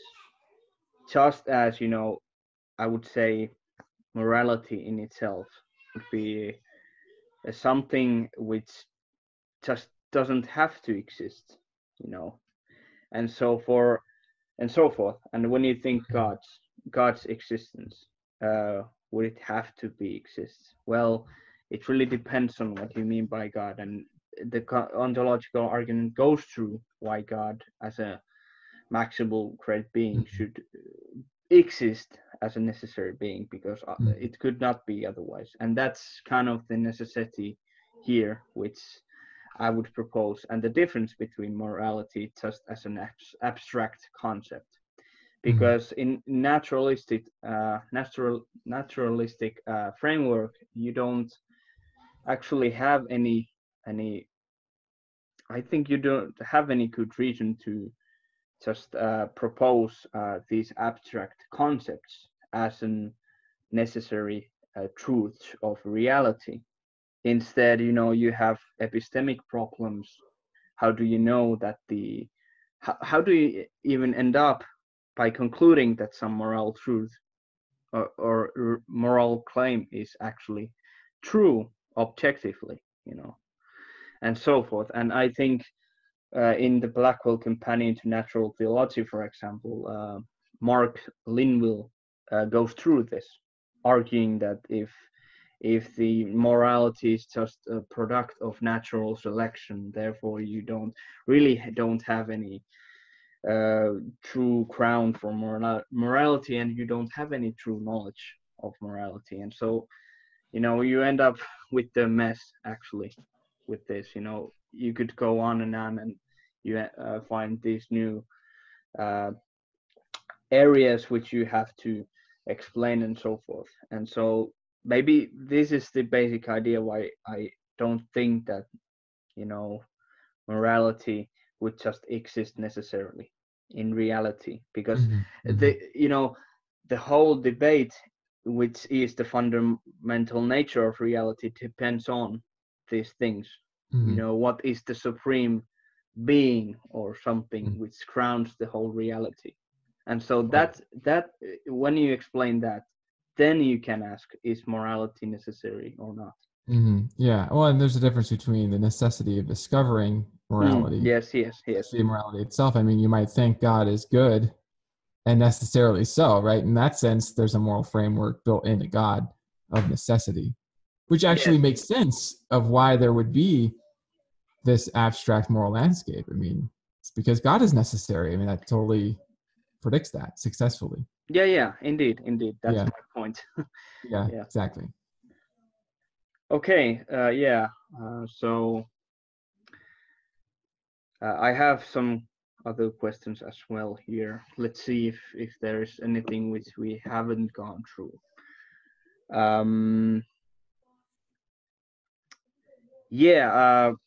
David asks, well, we little bit touched this, but David asks, does the contingency argument hold? One, if determinism is true, and two, if B theory of time is correct? Yes and yes. Yeah. I mean, one thing to realize is that if determinism is true, it doesn't follow that everything is automatically necessary. But if determinism is true and fundamental reality is necessary, then it does look like everything is necessary. But that's not inconsistent with the argument. that's just to say that everything would be necessary. If you think not everything is necessary, then that would be a reason to think that determinism isn't true. Especially if the contingency argument leads you to think that there is a necessary cause or explanation of contingent things. As far as the B theory, it's the same thing, right? On the B theory, sort of one form of it is eternalism, where you have this sort of block, static block of time, past, present, and future, just this one block. It all exists, all there. It's like, okay, well, is it contingent? If it is, then there's an external explanation of its existence. If it's not contingent, then it has necessary existence, and we're done with the first stage. And then now we can look at stage 2, which involves shaving off arbitrary limits from its fundamental description. I mean, in a way, stage 2 kind of helps us to sort of see into the nature of the foundation of the block if the block is necessary. Because if the block is necessary, let's say it's necessary and deterministic. Let's say we've got B theory and determinism. There's just this necessary block. I mean, I have to say, when I was in high school, senior year, I had this picture in my mind of reality being this sphere, this 4-dimensional sphere. And I was wondering, like, is there an outside cause of the sphere? And I was like thinking about that and pondering that, or is it just, that's it, that's all of reality? That was something I was pondering. And then I began reading these books on the arguments from contingency, and it helped me to see that, okay, look, even if the sphere somehow has necessary existence, the foundation of the sphere is not going to have arbitrary limits, because if it does, then those will call for further explanation. I mean, explain as much as you can, right? That's the principle that we use in science. And so if you can find a further explanation, then that further explanation will be more probable than no explanation. This is kind of review a little bit, but I'm trying to show how on the B theory, on determinism, you still have the same argument, just showing up in another form. You still get a causal structure where the foundation of reality is not arbitrarily limited, provides an anchor for the rest of reality. Yeah, exactly. Tim, have you anything to add or, talk about this question? The only thing I would say is that when I first thought about this, I used to think, I was like, oh dang, yeah, I made a mistake by thinking determinism and equals necessity, basically. Like, if this phone is determined to exist, then it necessarily exists. But that obviously that doesn't mean the same. That doesn't mean the same thing as necessity, as Josh was pointing out. It could have been determined to be something completely different.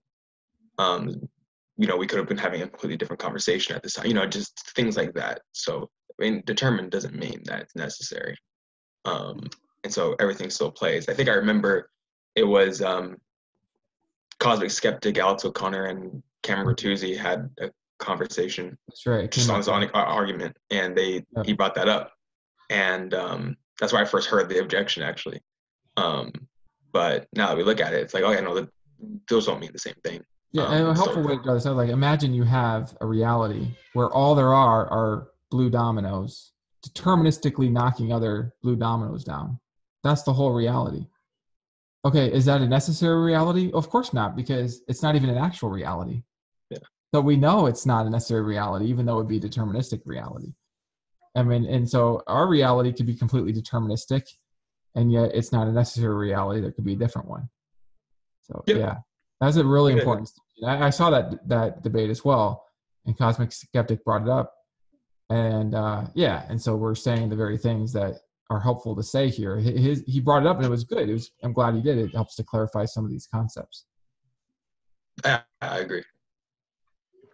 Yeah, indeed. And if you think, for example, determinism, like in theology, for example, as a Molinist, I would say that just because let's say there would be just a one possible world which would be feasible to God and would be actualized, that would not mean that therefore it would be a necessary in that sense. It would just mean that let's say there would be in actuality there would be no other possible world where events happen than this one, which would only just mean that it's certain but in not in the same sense necessary, because it could be otherwise. And so, that's the distinction, I think, between certainty and necessity. In determinism, everything is certain because things happen by some cause which has no other way of there's no other way of happening in that actual world or a possible world whatsoever. And so, yeah, I don't think it affects this contingency argument in and itself. then there's a sense in which we can even distinguish a form of certainty even from determinism. Like, for example, I'm certain that I exist, even if my existence wasn't a deterministic consequence of other causes. But there's another sense of certainty, which I hear what you're saying. So yeah, all these distinctions help really clarify the argument and separate gold from weeds, I guess we should say. Yeah, true, indeed. And let's see if there is anything else. So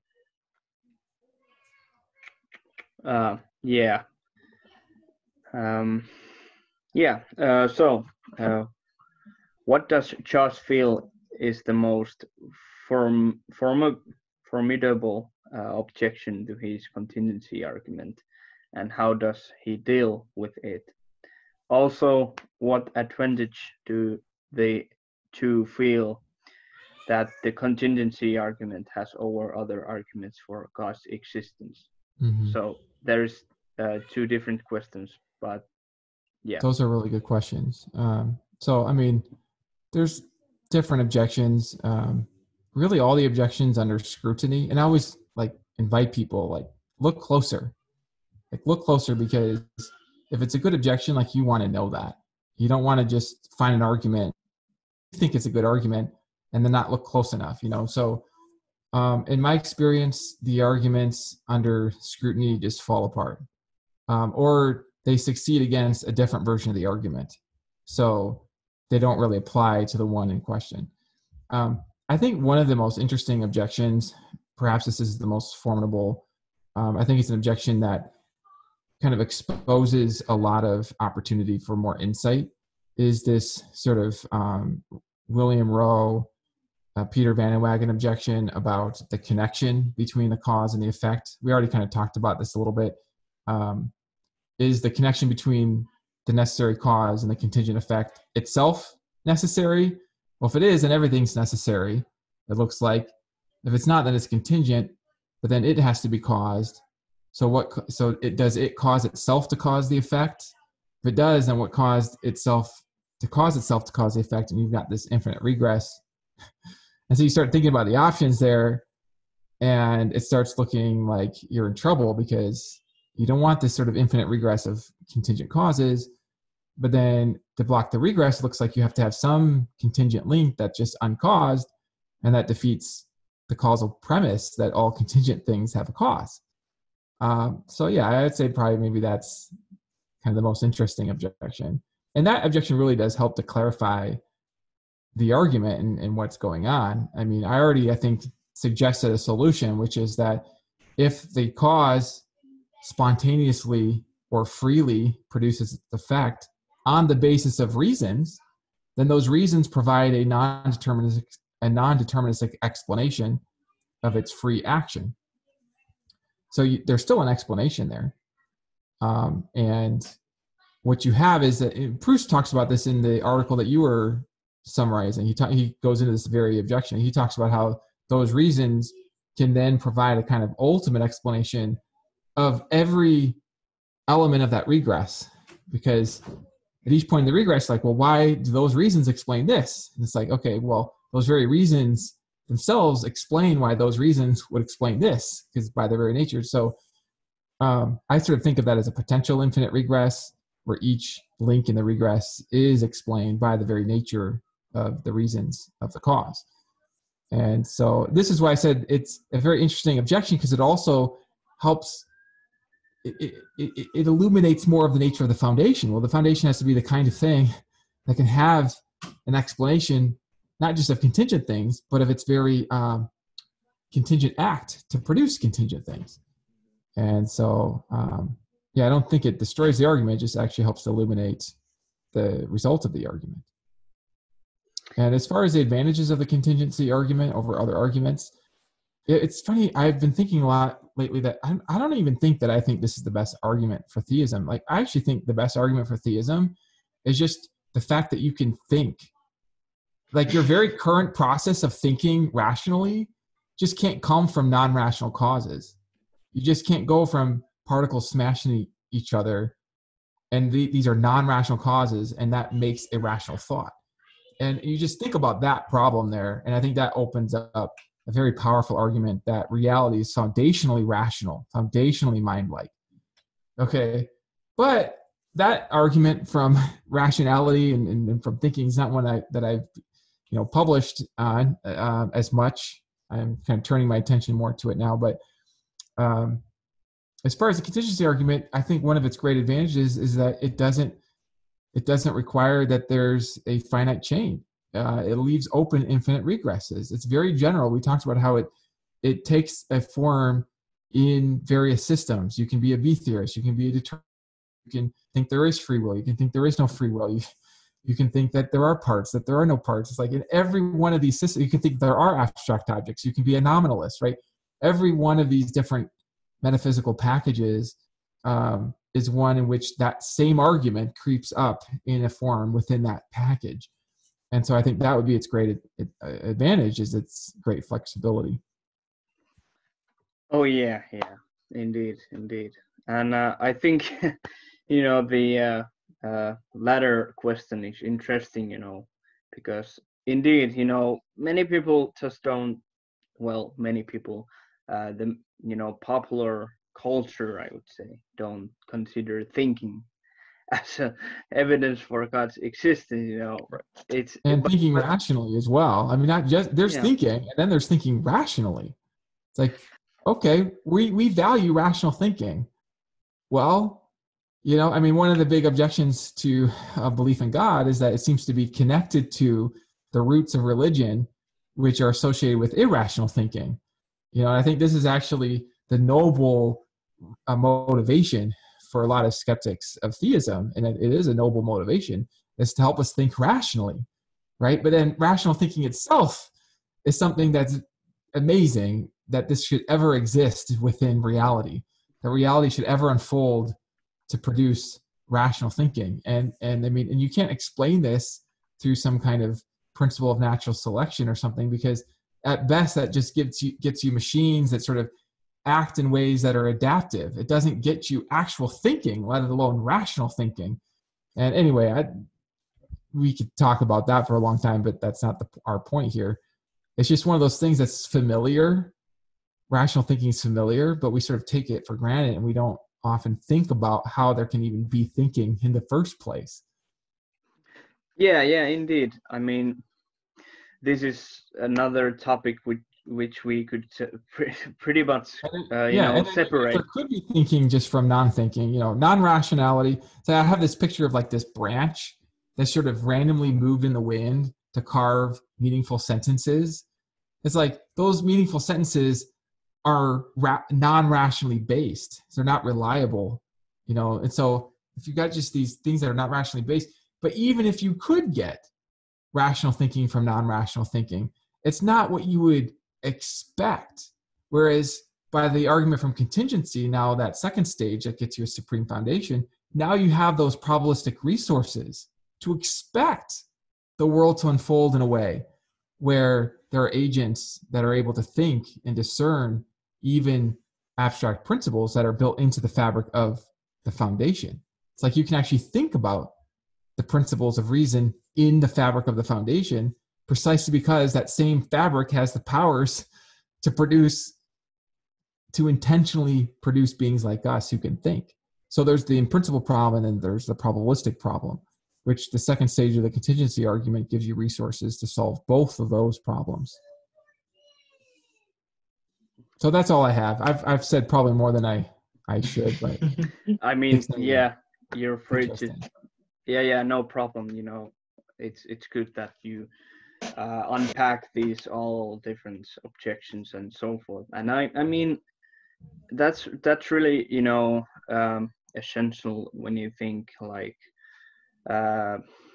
considering the contingency argument and causes and so forth, you know, like what it would require actually, that this non-rational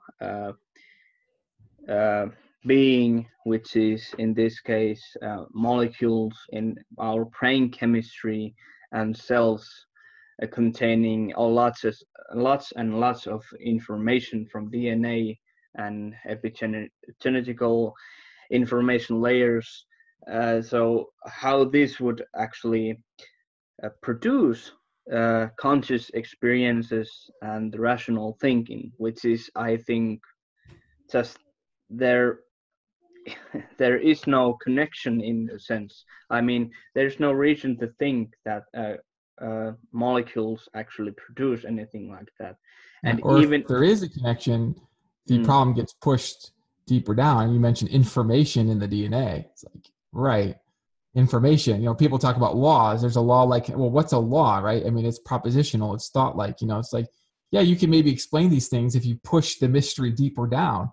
And that's what you should do. You should push it all the way down to the fabric of the foundation. You know, mind is there.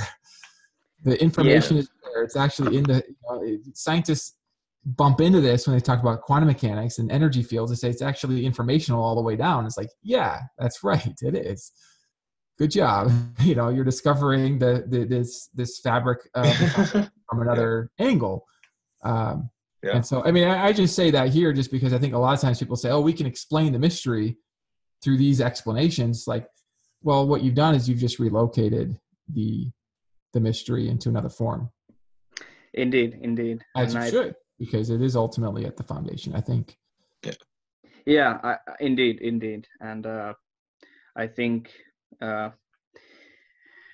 for example, Inspiring Philosophy goes this through in his YouTube channel, and so a lot of people, you know, they like this idea, and I think this is another way to conform the idealistic nature of reality in this sense. Or, you know, it could be a substance dualism, but anyways, you know, both require something more fundamental than the physical nature of reality.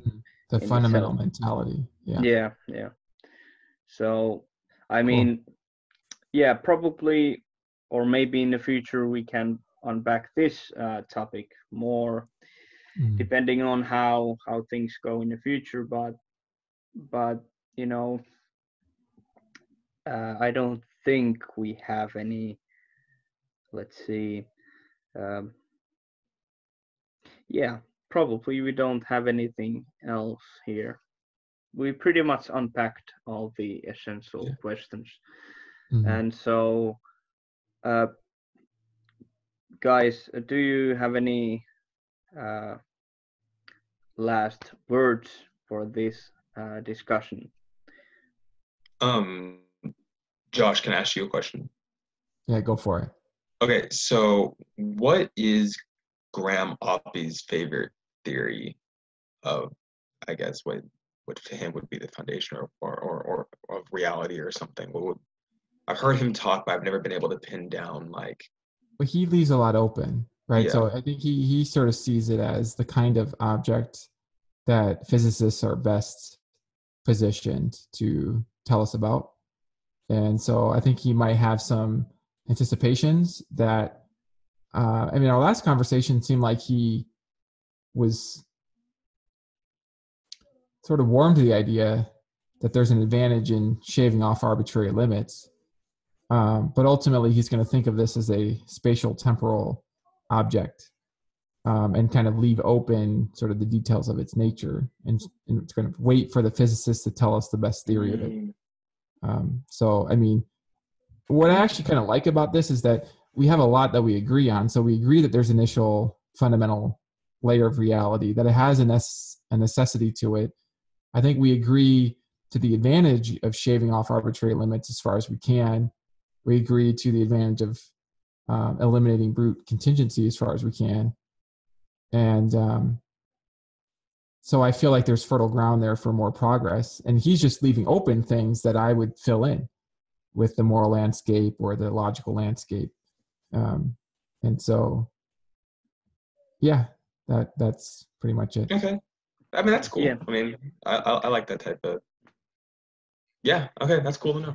Yeah, yeah, and yeah, because I think it's easy for people to sort of see people as sort of in this contest where it's like, oh, you're way over here and you're way over here. You have your beliefs are so far apart, and then what they don't see is kind of behind the meadow. There's actually a lot of overlap and ground for progress there, and so I think it is helpful to kind of point to the common ground there.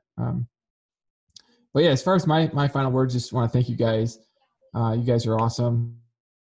What you're doing is awesome, and glad I could be part of it. And I think just for anybody who's sort of thinking about these things from any perspective, people come from different perspectives, and sometimes I think you can almost feel just a little bit lost. Like, these are big concepts, smart people disagree. How can you really know any of these things? And I want to just kind of affirm people on their journey and just say, these are important questions. They are big questions, and intellectual humility is a virtue, and you're going to go so far in understanding things just by carrying that virtue of intellectual humility. Like, I've got more to learn. And there's this interesting thing where there's kind of a tension, because you might think if you're humble, then you're going to remain skeptical. Whereas if you're sort of confident, you lean into something like confident, then you're going to have real knowledge. But I actually have found that humility actually is the path to more and more clarity, and that you can actually have clarity. I would call it a kind of personal clarity as you investigate, even while other people are still unsure. Or there are some things that you're unsure about, but then there are other things you're starting to get more sure about. And so I want to kind of end in that note, because this is a note about how to be powerful in your own search. And I think that intellectual humility is a key to being powerful in your own search. I think people underestimate that key because they associate it with not knowing or with skepticism. But I think that actually you can use that, and you can sort of lean into that, and you can follow the light that makes most sense to you. I think sometimes people limit themselves, they limit their powers because they're sort of waiting for other people to figure it out, or which team, is the best team to be on. It's like, well, the team atheist, well, we stand for intellectual virtues, so that's the team. It's like, well, but if you wait for the teams to figure it out, you'll be lost forever, because those teams are always like debating things, right? But you can figure out things, and I want to just affirm that. And I want to affirm that, like, no matter where you're at in your journey, no matter what you think is true, like, trust that inner light of reason. I mean, the inner light of reason will lead you to truth. And I have a certain confidence when I say that, because I believe the inner light of reason is a voice of God, to be honest. We can misinterpret God's voice, but it's part of the fabric of the foundation of reality, the inner light of reason. So I feel very confident in affirming people to sort of follow that light and let it lead them. Yeah, indeed. The humility is really important. I mean, I have observed it, well, when I think my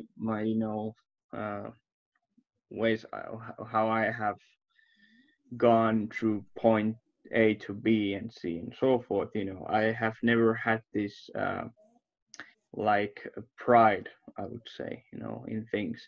I have had, always this need for explanation for reality, and that's the really the fundamental reason why I got interested in more deeper questions when it comes to God. I think the question of the existence of God is the most important question what you can ask. Like William Lane Craig says, I think he is correct with the claim that that is probably one of the most essential or important questions which one can ask. does God exist, and so forth. And so, as we have gone through, I think people have to really, go maybe slowly these things through, or maybe they are more faster and they get it more quicker. But regardless, I mean, be careful how you go through things, and be sure to be open-minded in this sense, which doesn't mean that you just accept everything like, oh well, I haven't considered this, but this must be true or something. Instead, you what I mean by open-mindedness is that you are honest when considering different ideas, and that's why you can know some things to be true and false.